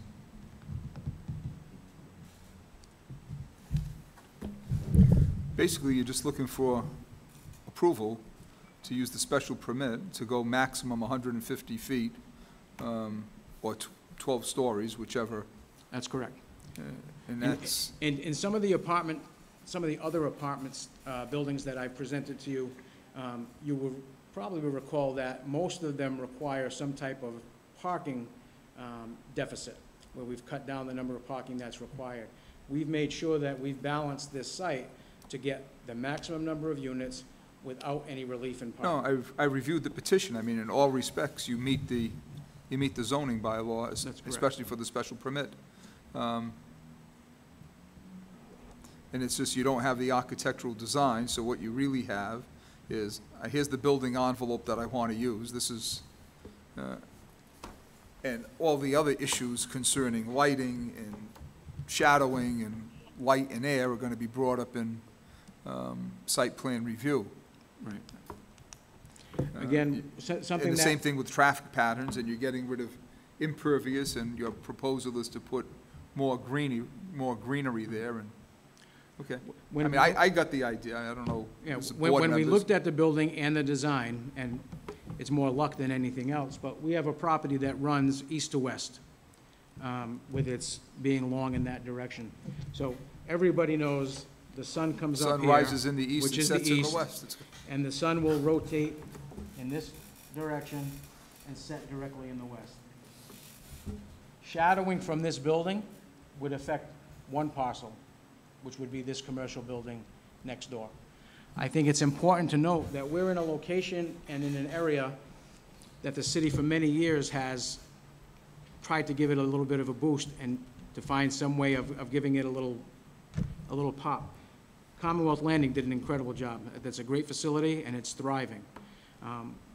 The fact that we do not have the owners of Commonwealth Landing or the building to the north, at least that I know of, here in opposition to this project, they all know about it very well. We're going to see who's out there. Right, so, but I expect that you won't find the people that should be concerned about this project, if they were to have a concern, aren't concerned about it. They're looking forward to it. Okay. That's all. Thank you. Thank you. Members of the board, any questions? Dan? No.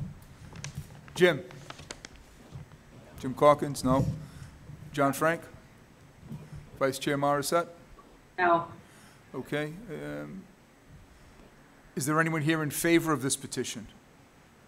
Is there anyone here opposed to this petition? Yes. Can you hear me? Can you identify yourself? Is that Kenny?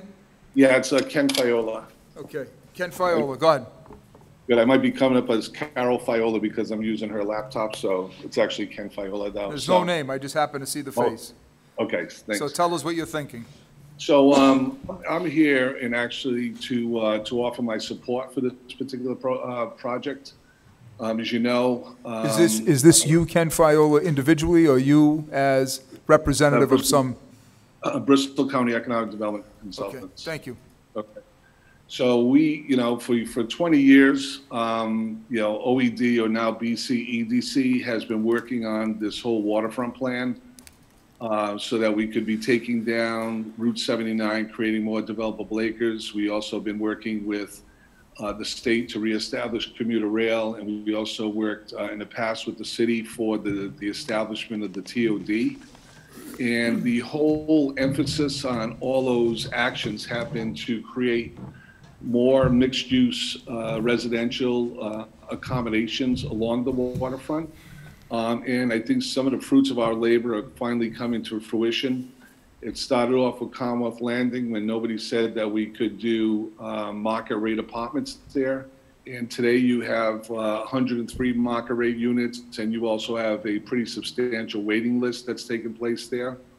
Most notably, I think the ZBA also had given some prior zoning relief to a project that's taken place on the corner of DeBall and Turner Street for the construction of a 6-story, 49 units that's going to be taking place later on this year.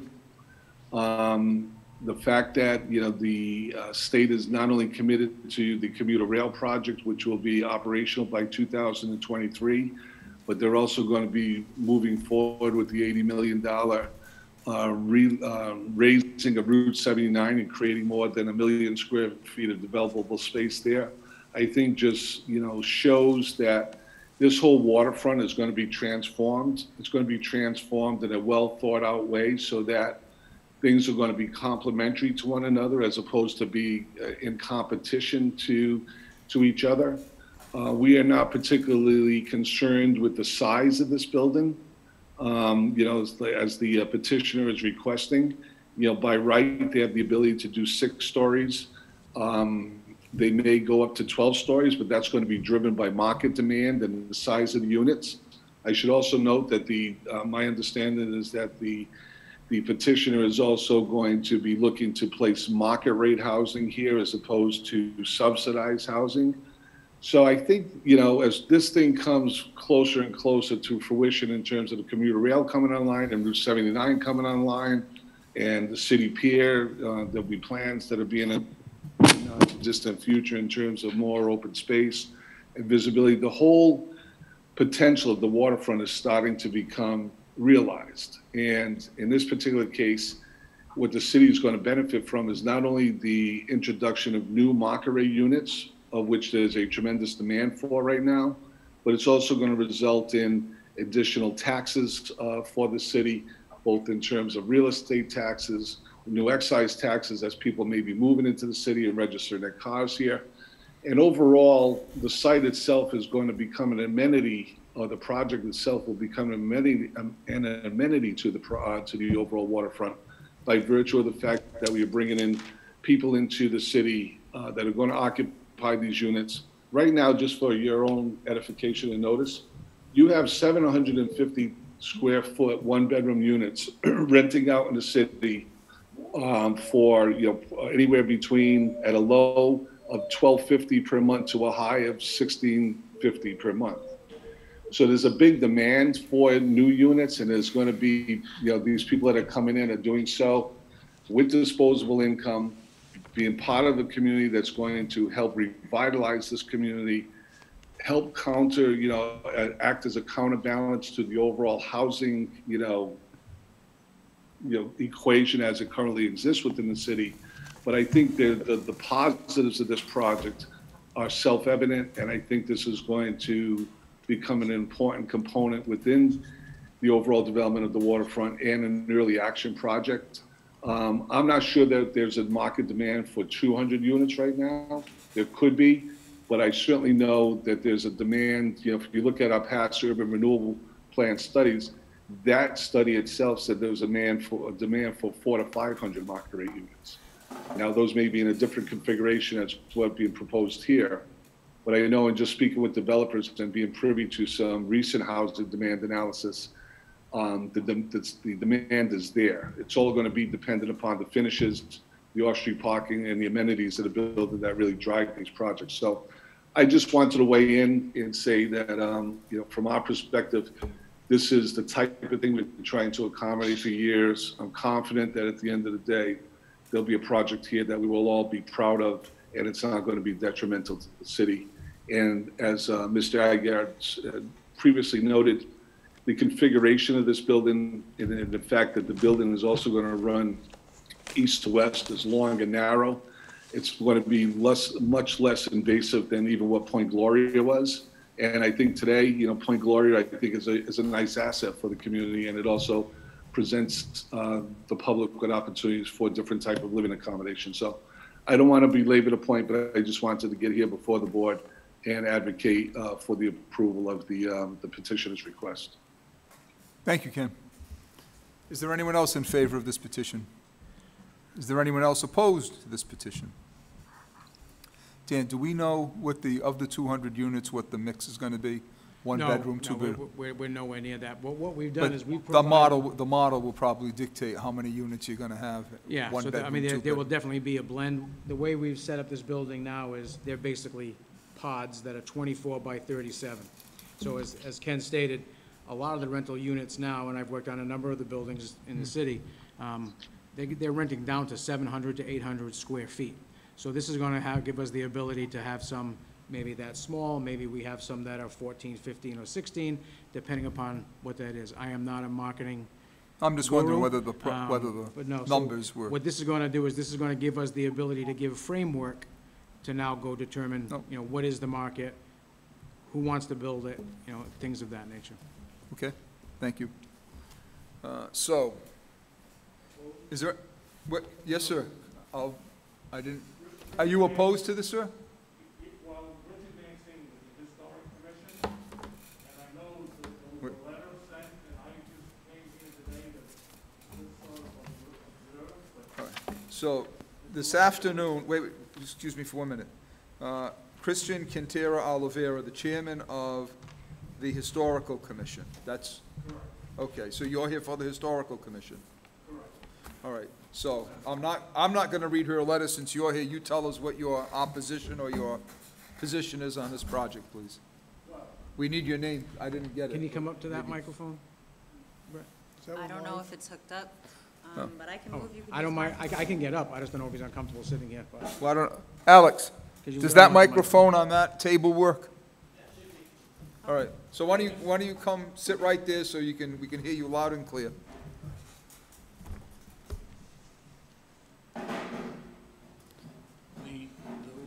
Thank you. Identify yourself, please. Testing. Yep. Okay. This letter was late in coming.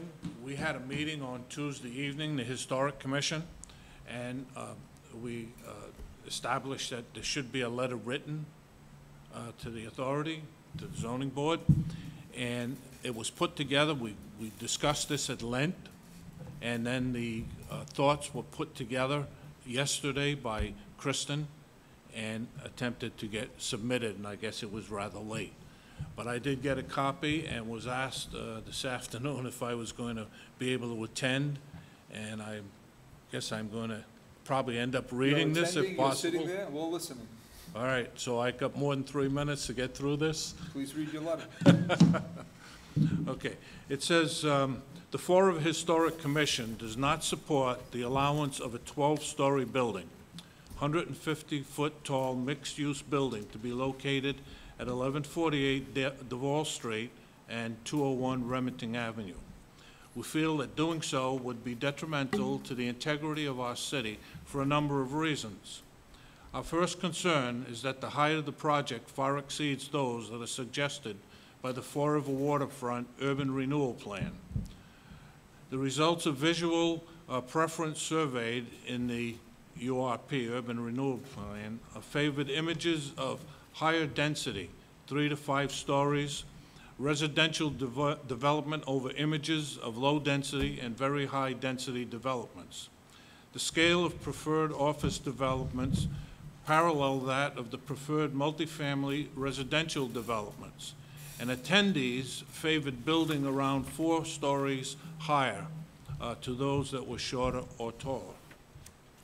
Without any plans to see the proposed buildings, there is the possibility that visually the building will not conform to the proposed building architectural guidelines within the waterfront district, section 4.3 of the URP, and states the following: all development projects within the urban renewal area that is subject to the city's processes for the site plan review or a special permit are required to follow the guidelines.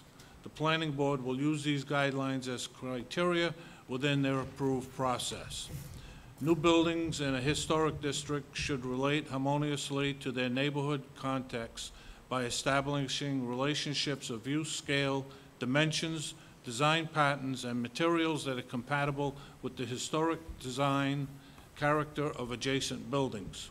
The renovations of adaptive reuse of existing buildings is preferred to demolition and replacement with new construction, especially when the existing buildings are made of durable, good quality materials. And there's also the building replacement. Massive scale and proportions should be compatible with the complementary to the alignment and patterns of neighborhood buildings.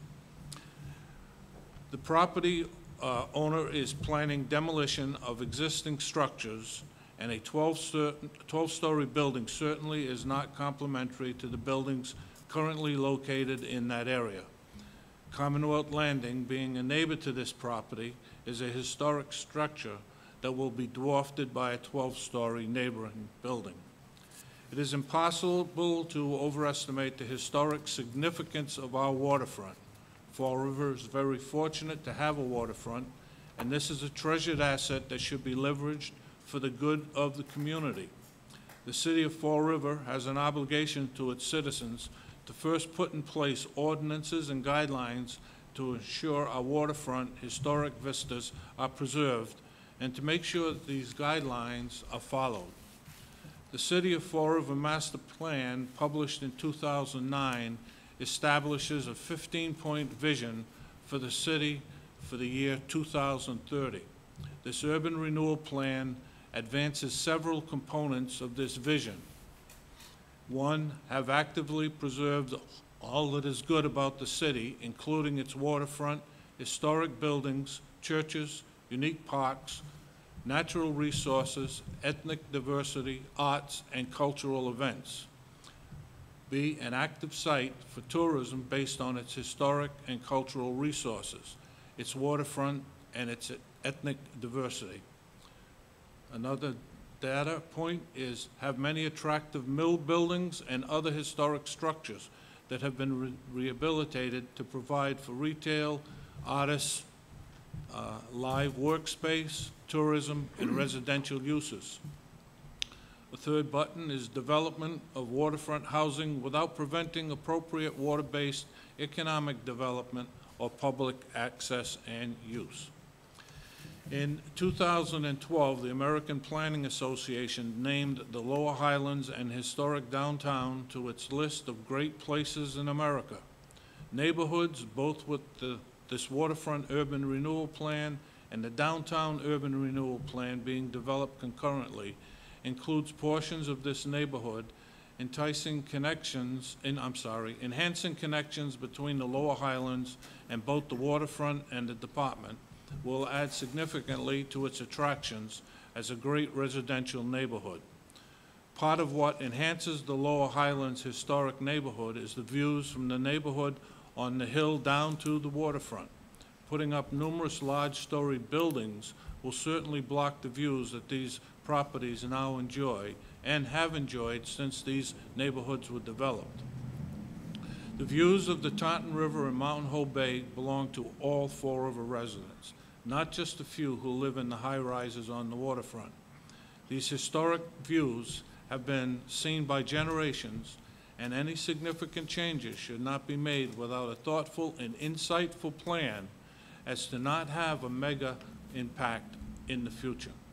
Social media's Fall River sites show citizens posting pictures of water views from their homes, many of which are 3 tenement apartments, from all along the waterfront and traveling uphill.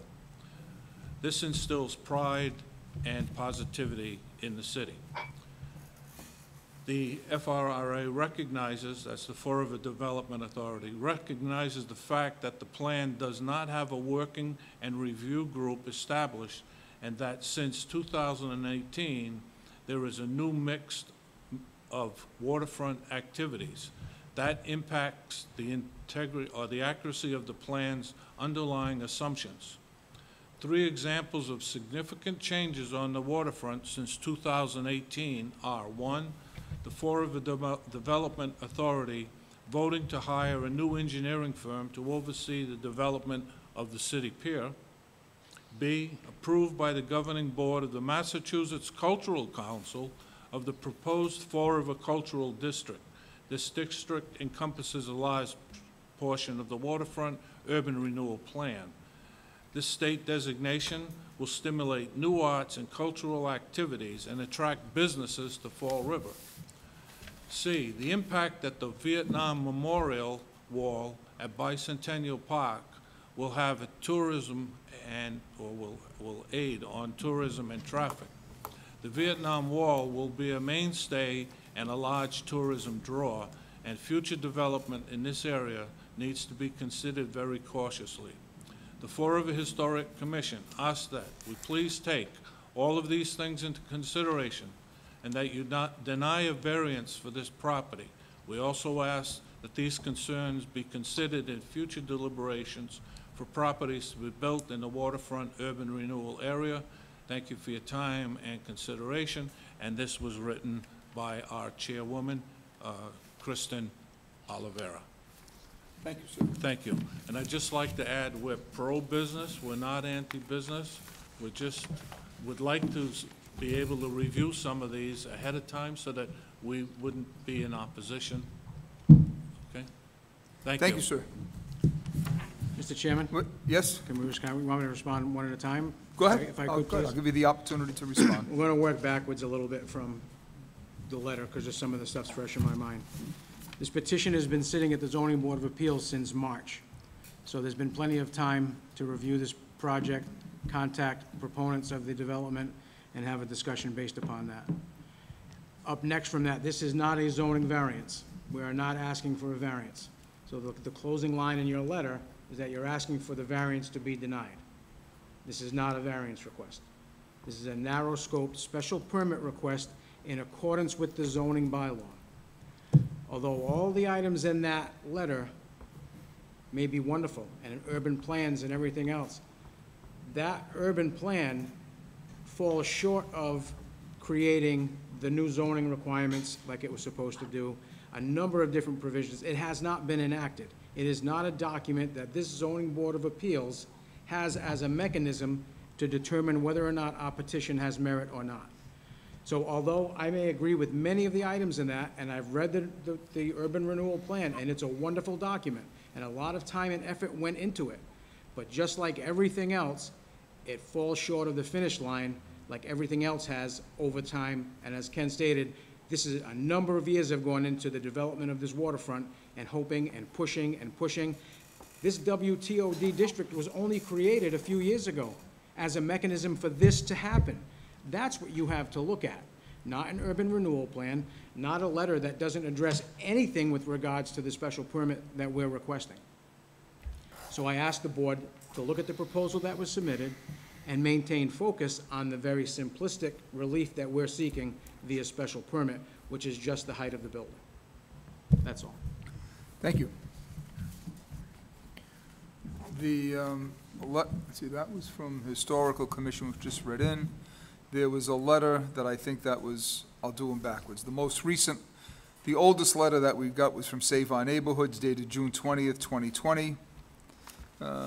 It's signed by, well, it's not signed. Do we have a signed copy of the letter? It should be, the email should be attached. That's just my comments, okay. So we have an email that electronically makes it a signed letter. So it's addressed June 20th, 2020, David Assad, Chairman, Zoning Board of Appeals, regarding special permit request for 1148 Duval Street LLC, Lot S22, 6 and 2. I think, Dan, you've seen this already. That one I have, yes. Save Our Neighborhoods. Yes. Dear Chairman Assad, on behalf of the members of Save Our Neighborhood, I would like to comment on the request for a special permit for the construction of a 12-story, 150-foot tall mixed-use building, which would contain 200 apartment units and commercial space in the WTOD district on Duval Street in Fall River. A building of this size would result in the possible loss of the view of the Taunton River to residents to the east of this building, whose homes on the hill above the site would be affected by the new building.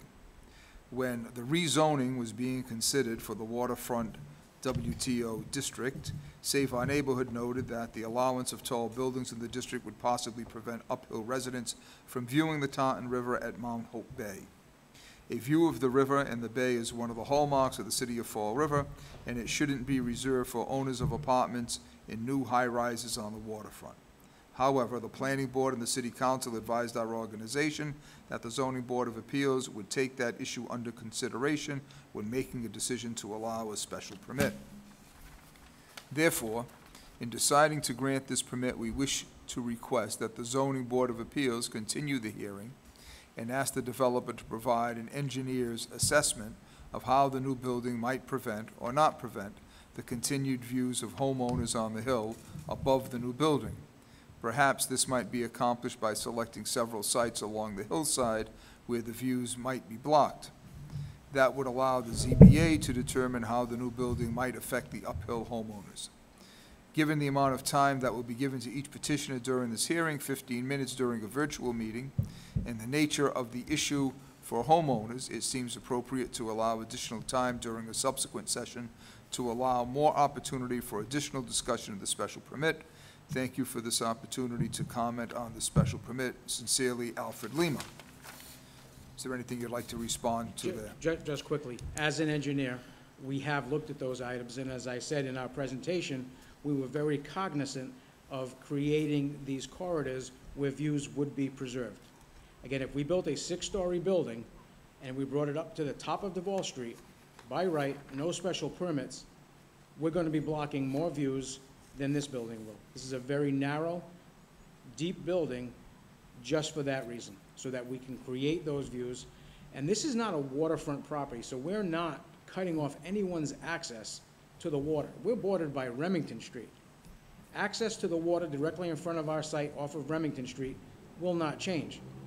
It's primarily the electric company who is our abutter directly across the street.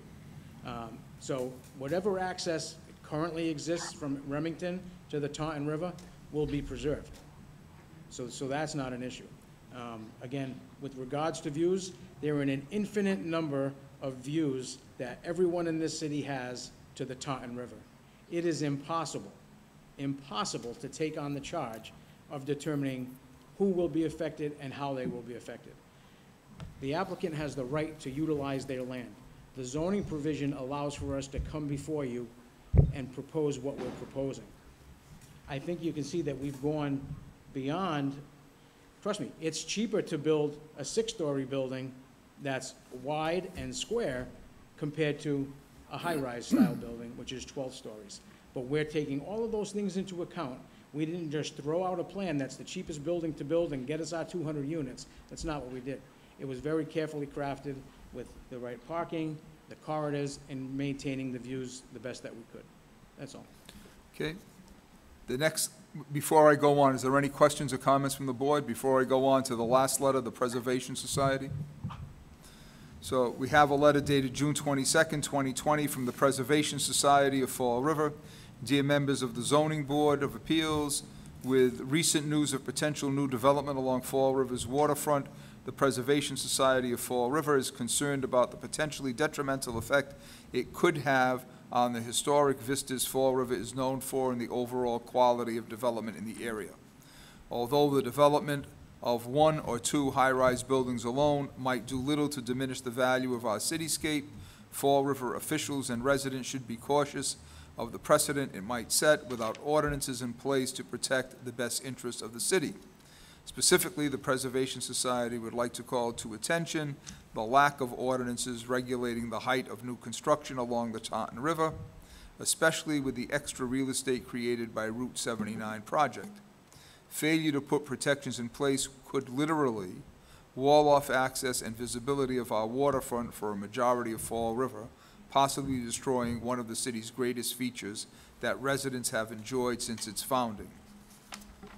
Sincerely, the Preservation Society of Fall River, Inc., Jim Sewell, President of the Board of Directors.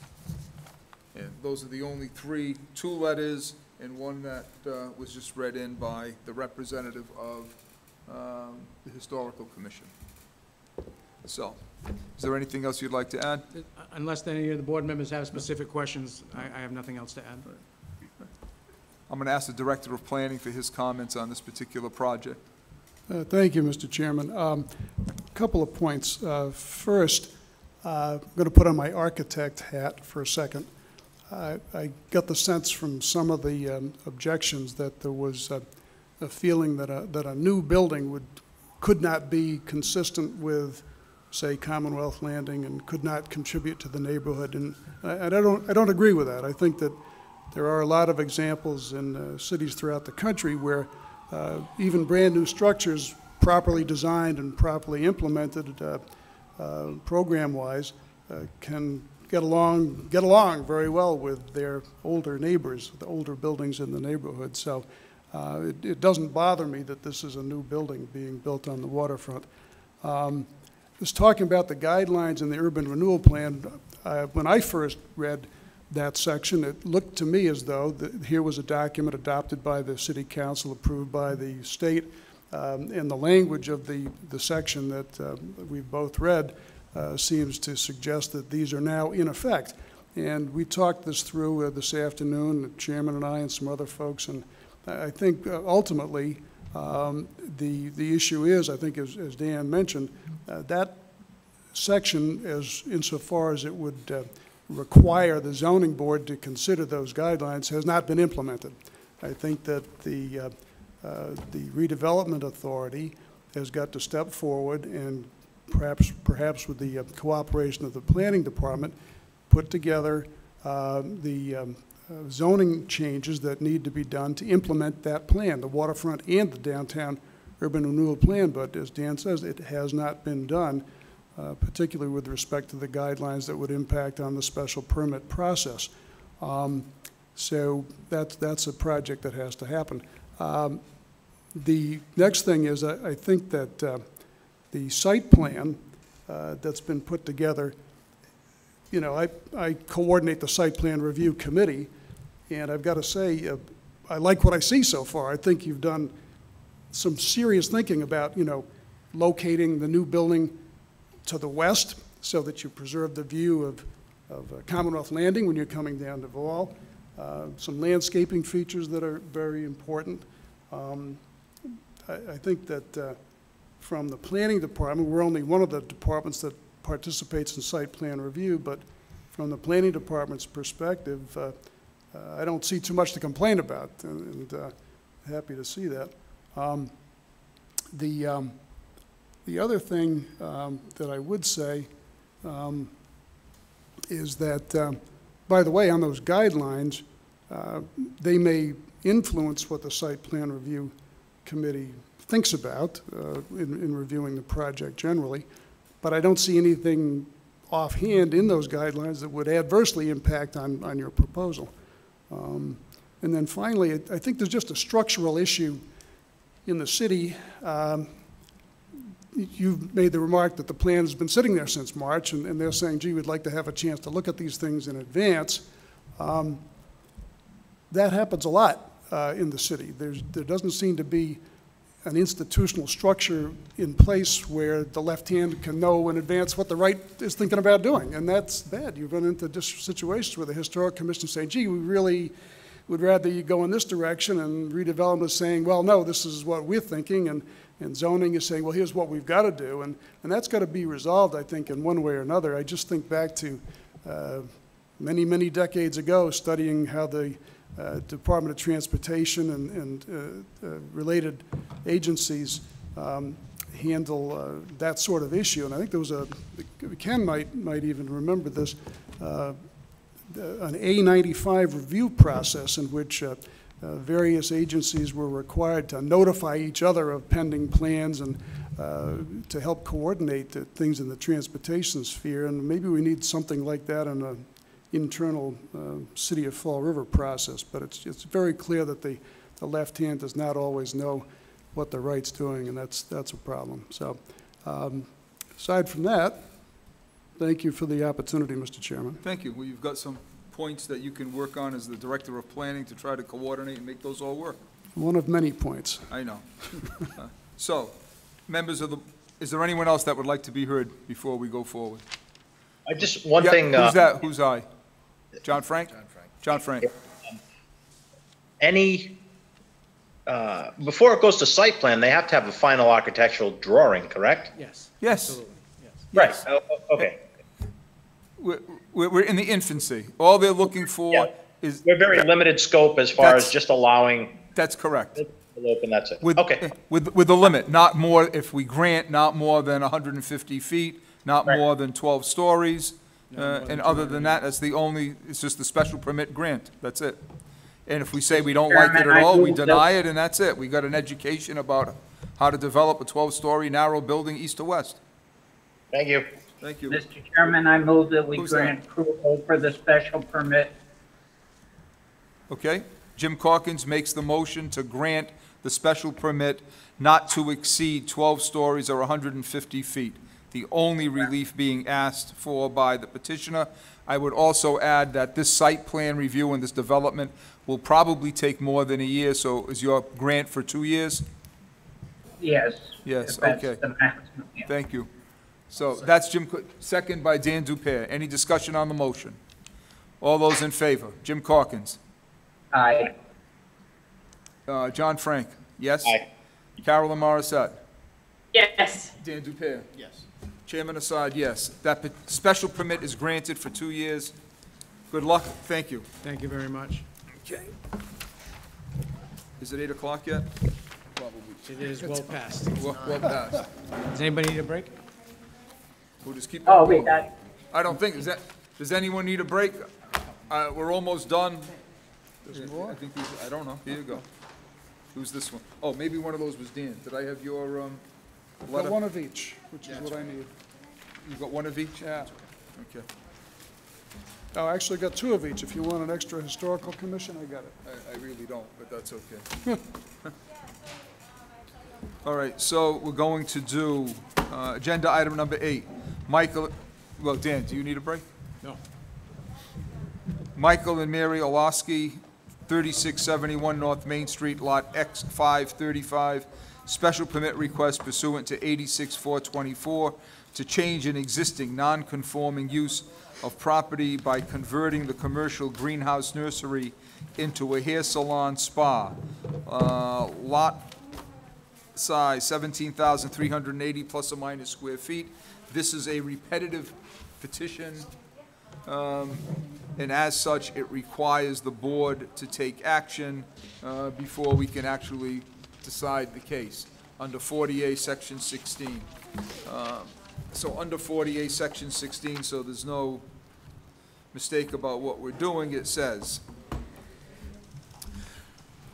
40A Section 16, repetitive petitions, no appeal, application, or petition which has been unfavorably and finally acted upon by the special permit granting or permit granting authority shall be acted favorably upon within 2 years after the date of final unfavorable action, unless said special permit granting authority or permit granting authority finds by a unanimous vote of a board of 3 members or by a vote of 4 members of a board of 5 members or 2/3 vote of a board of more than 5 members, specific and material changes in the conditions upon which the previous unfavorable action was based, and describes such changes in the record of its proceedings, and unless all but one of the members of the planning board consents thereto, and after notice is given to the parties in interest of the time and place of the proceedings when the question of such consent will be considered.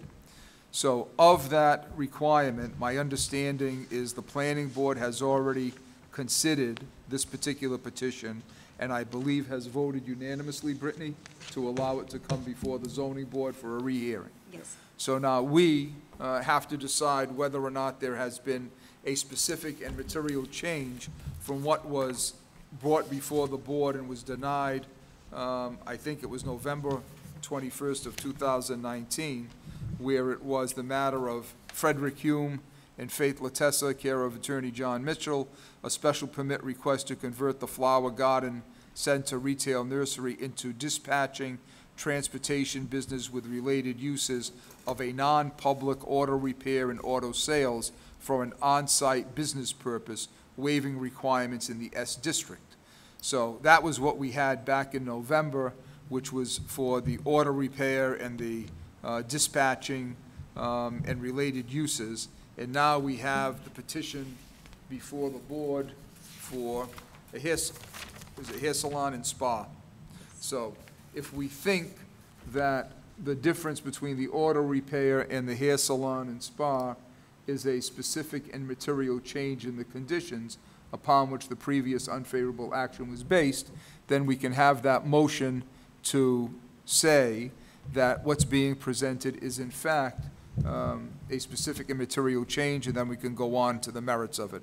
If we don't think it's specific and material, then the case is over and everyone goes home on that. Mr. Chairman, Yes. I find that there is a substantial difference between the petition that had been previously submitted. The hours of operation were totally different. The traffic flow patterns were totally different.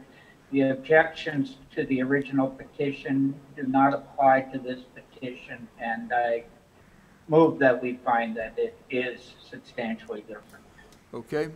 So we have a motion by Jim Corkins that there is specific and material changes, and he articulated what those changes were. Do I have a second on that motion? I'll second. Second by Dan Dupere. Any discussion on that motion? All those in favor? Jim Corkins? Yes. John Frank? Yes. Dan Dupere? Yes. Vice Chair Carolyn Morissette? Yes. Chairman Assad, yes. Okay. So you've Thank you. satisfied 48 Section 16 requirement. Let's move on to the merits. Again, for the record, Dan Aguirre of SciTech Engineering, here this evening on behalf of the landowner, Michael Orlowski, with regards to the real estate at 3671 North Main Street.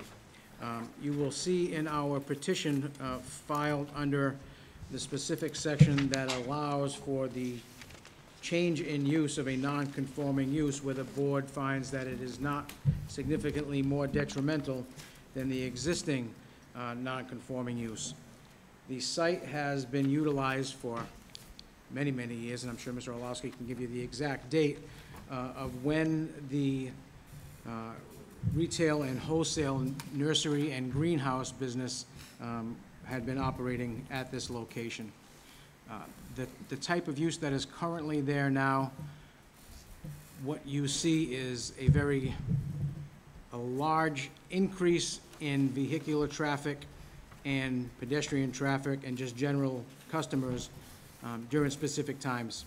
Saturdays, crazy when people are all home. Sundays, during the week as well. And where this was a retail, and still is a retail and wholesale facility during the week, we have a lot of commercial traffic, landscapers and everything else coming to pick up their wares for the day, whatever that may be. And then on weekends, it was more of a retail facility. But very intense at certain times. Sometimes erratic hours. You could go hours with no one there, and then you could have hours where you've got 50 people there, different holidays and everything else. So we have a specific type of use where traffic, noise, dust, just in general, the facility itself is far more intense than that of what we're proposing now, which would be a spa and beauty salon. You see on the plan that we presented to you now, we have provided a certain number of parking spaces to exceed that requirement required by the zoning bylaw, so we've met that requirement as well.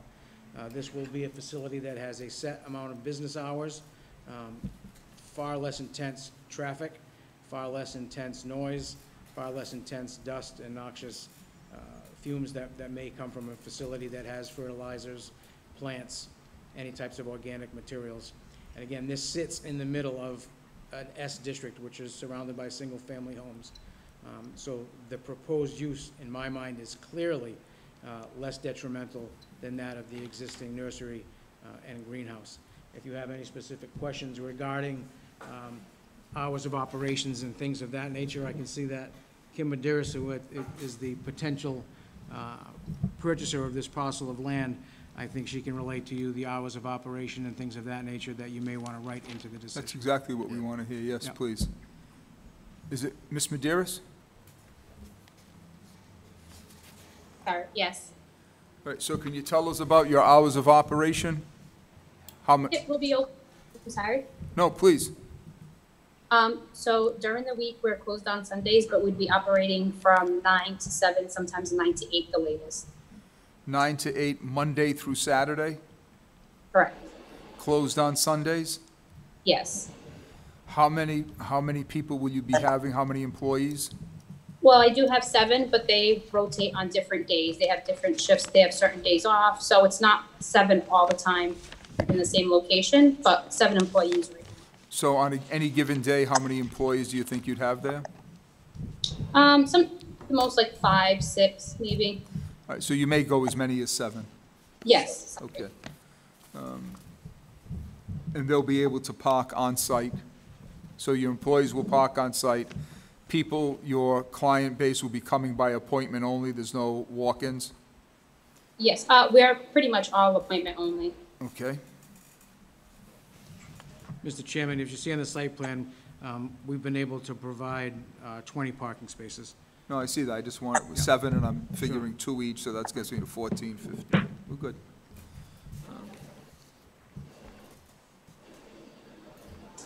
Okay. Any signage? There will be signage that, there is some current signage that's on the property now. Once we figure out what we're doing, I mean, we could be limited to like a 4x8 sign that we go through site plan review, and we can show the location of that sign as well. Because So in maybe the S some- district, you don't signage, so I'm So- asking the question. So yes, is- we would have a building facade sign, and then a 4x8 pylon style or monument style sign near the entrance. Illuminated, non-illuminated? Non-illuminated. 4x8? 4x8, that would be the pylon, and let's say, Is there a pylon there now? Or no? I don't know exactly what's there now. Mr. Orlowski, do you know what, is there any signage on this property now? It is that pylon. All right, so you, Okay. all right, so So they'll use limited the, to- they'll use the, limited to the existing signage and That would be pylon fine. sign? That would be fine. Okay. All right. Let me see if the board has any questions. Is there any board member, yes, John Frank? No changes to the existing structure then? Just on the interior, so no, on the exterior, no, there would be no, maybe some siding or a roof if need be. I mean, once the property But is no, purchased. no changes, no physical- structural No changes? structural, physical size changes to the building, no. Okay. Yeah, thank you. And it will be, if we grant, it will be a special permit with another change of use. It wouldn't be a variance that will go with the land. If there's going to be a change, they need to come back here to get permission. All right. Jim Corkins, any questions? No, sir. Carolyn? No. Dan? Is there, Director? No, thank you. Is there anyone here in favor of this petition? Is there anyone here, oh, that was Joe. Anyone opposed to this petition? Okay. So this is a special permit. Do we need a 2-year? Chairman, I move approval of the special permit we need for a 2 years? period of, So we have a transfer 2 of land to years, take place. that it is not substantially more detrimental to the neighborhood, that it would be more beneficial, in fact. Okay, very good, right in accordance with 86-424. Is it a 2-year grant that you're proposing? Yes. Okay. The hours of operation being Monday through Saturday, 9 to 8, did I hear you say that? Sunday I did not closed? limit them, yeah. And the existing pylon sign 4x8 can be used with a building facade sign? Yes, is that everything I heard you say? Yeah, if we need to include that, I would think that that's. Okay. Do I have a second for Jim's motion? Second by Dan Dupere. Any discussion on the motion? All those in favor? Jim Corkins? Yes. John Frank? Aye, yes. Dan Dupere? Yes. Vice Chair Carolyn Morissette? Yes. Chairman Assad, yes. That petition is granted with those conditions. Thank Thank you you. very much. Okay. Like the smile. Is it, it's 8:15, we're beyond that. Okay, we ready for number 9? Yep. I think so, time-wise. JEI, I don't know. JEI Properties LLC, 2329 Etna Street, Lot C234. A special permit request pursuant to Section 86-423B, proposing to subdivide the parcel into 2 lots. Lot size 1, 1,672 square feet. Lot size 2 for Lot 2, 4,107 plus or minus square feet, leaving a residential dwelling existing continuously since 1954 on each parcel in the A2 district. Good evening again. For the record, Dan Aguirre of SciTech Engineering, here this evening on behalf of the applicant. Similar to a number of the petitions this evening, this is a special permit request to subdivide the property, leaving a 2-family dwelling on one parcel, a 3-family dwelling on the second. Both structures were built approximately 1922. What we've done is very similar to the others, is to provide access to both homes in a manner that allows them access to a rear bulkhead and access coming in off of Etna Street. Now, we have not shown off-street parking on this. If you visited the property, and I don't know if anybody had a chance to, we have some very nice lawn areas. These are super well-kept properties, and there's a short retaining wall that runs along the front of the property that would need to be removed in an elevation to traverse to get some off-street parking in there. These 2 properties have existed on this street with all of the other homes for many years without a parking issue.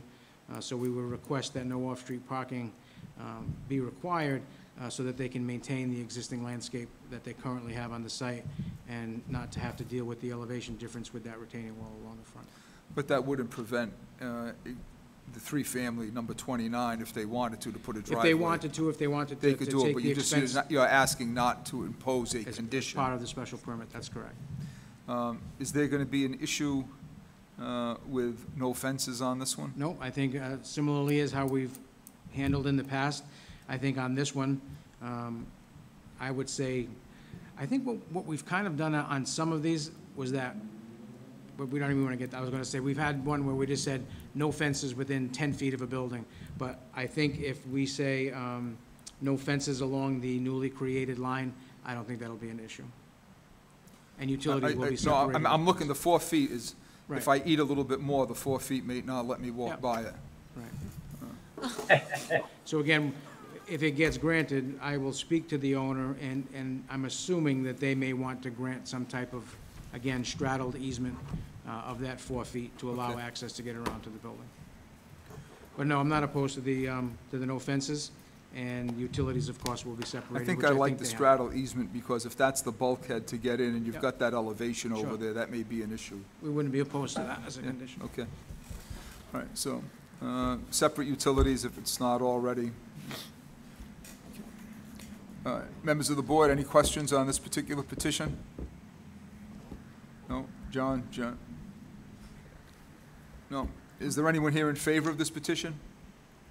Is there anyone here opposed to this petition? Can I get a motion to grant with conditions, a motion to deny? What do you want to do?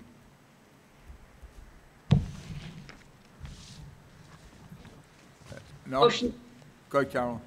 I make a motion to grant with the conditions you listed. Okay, motion to grant with the conditions that we listed.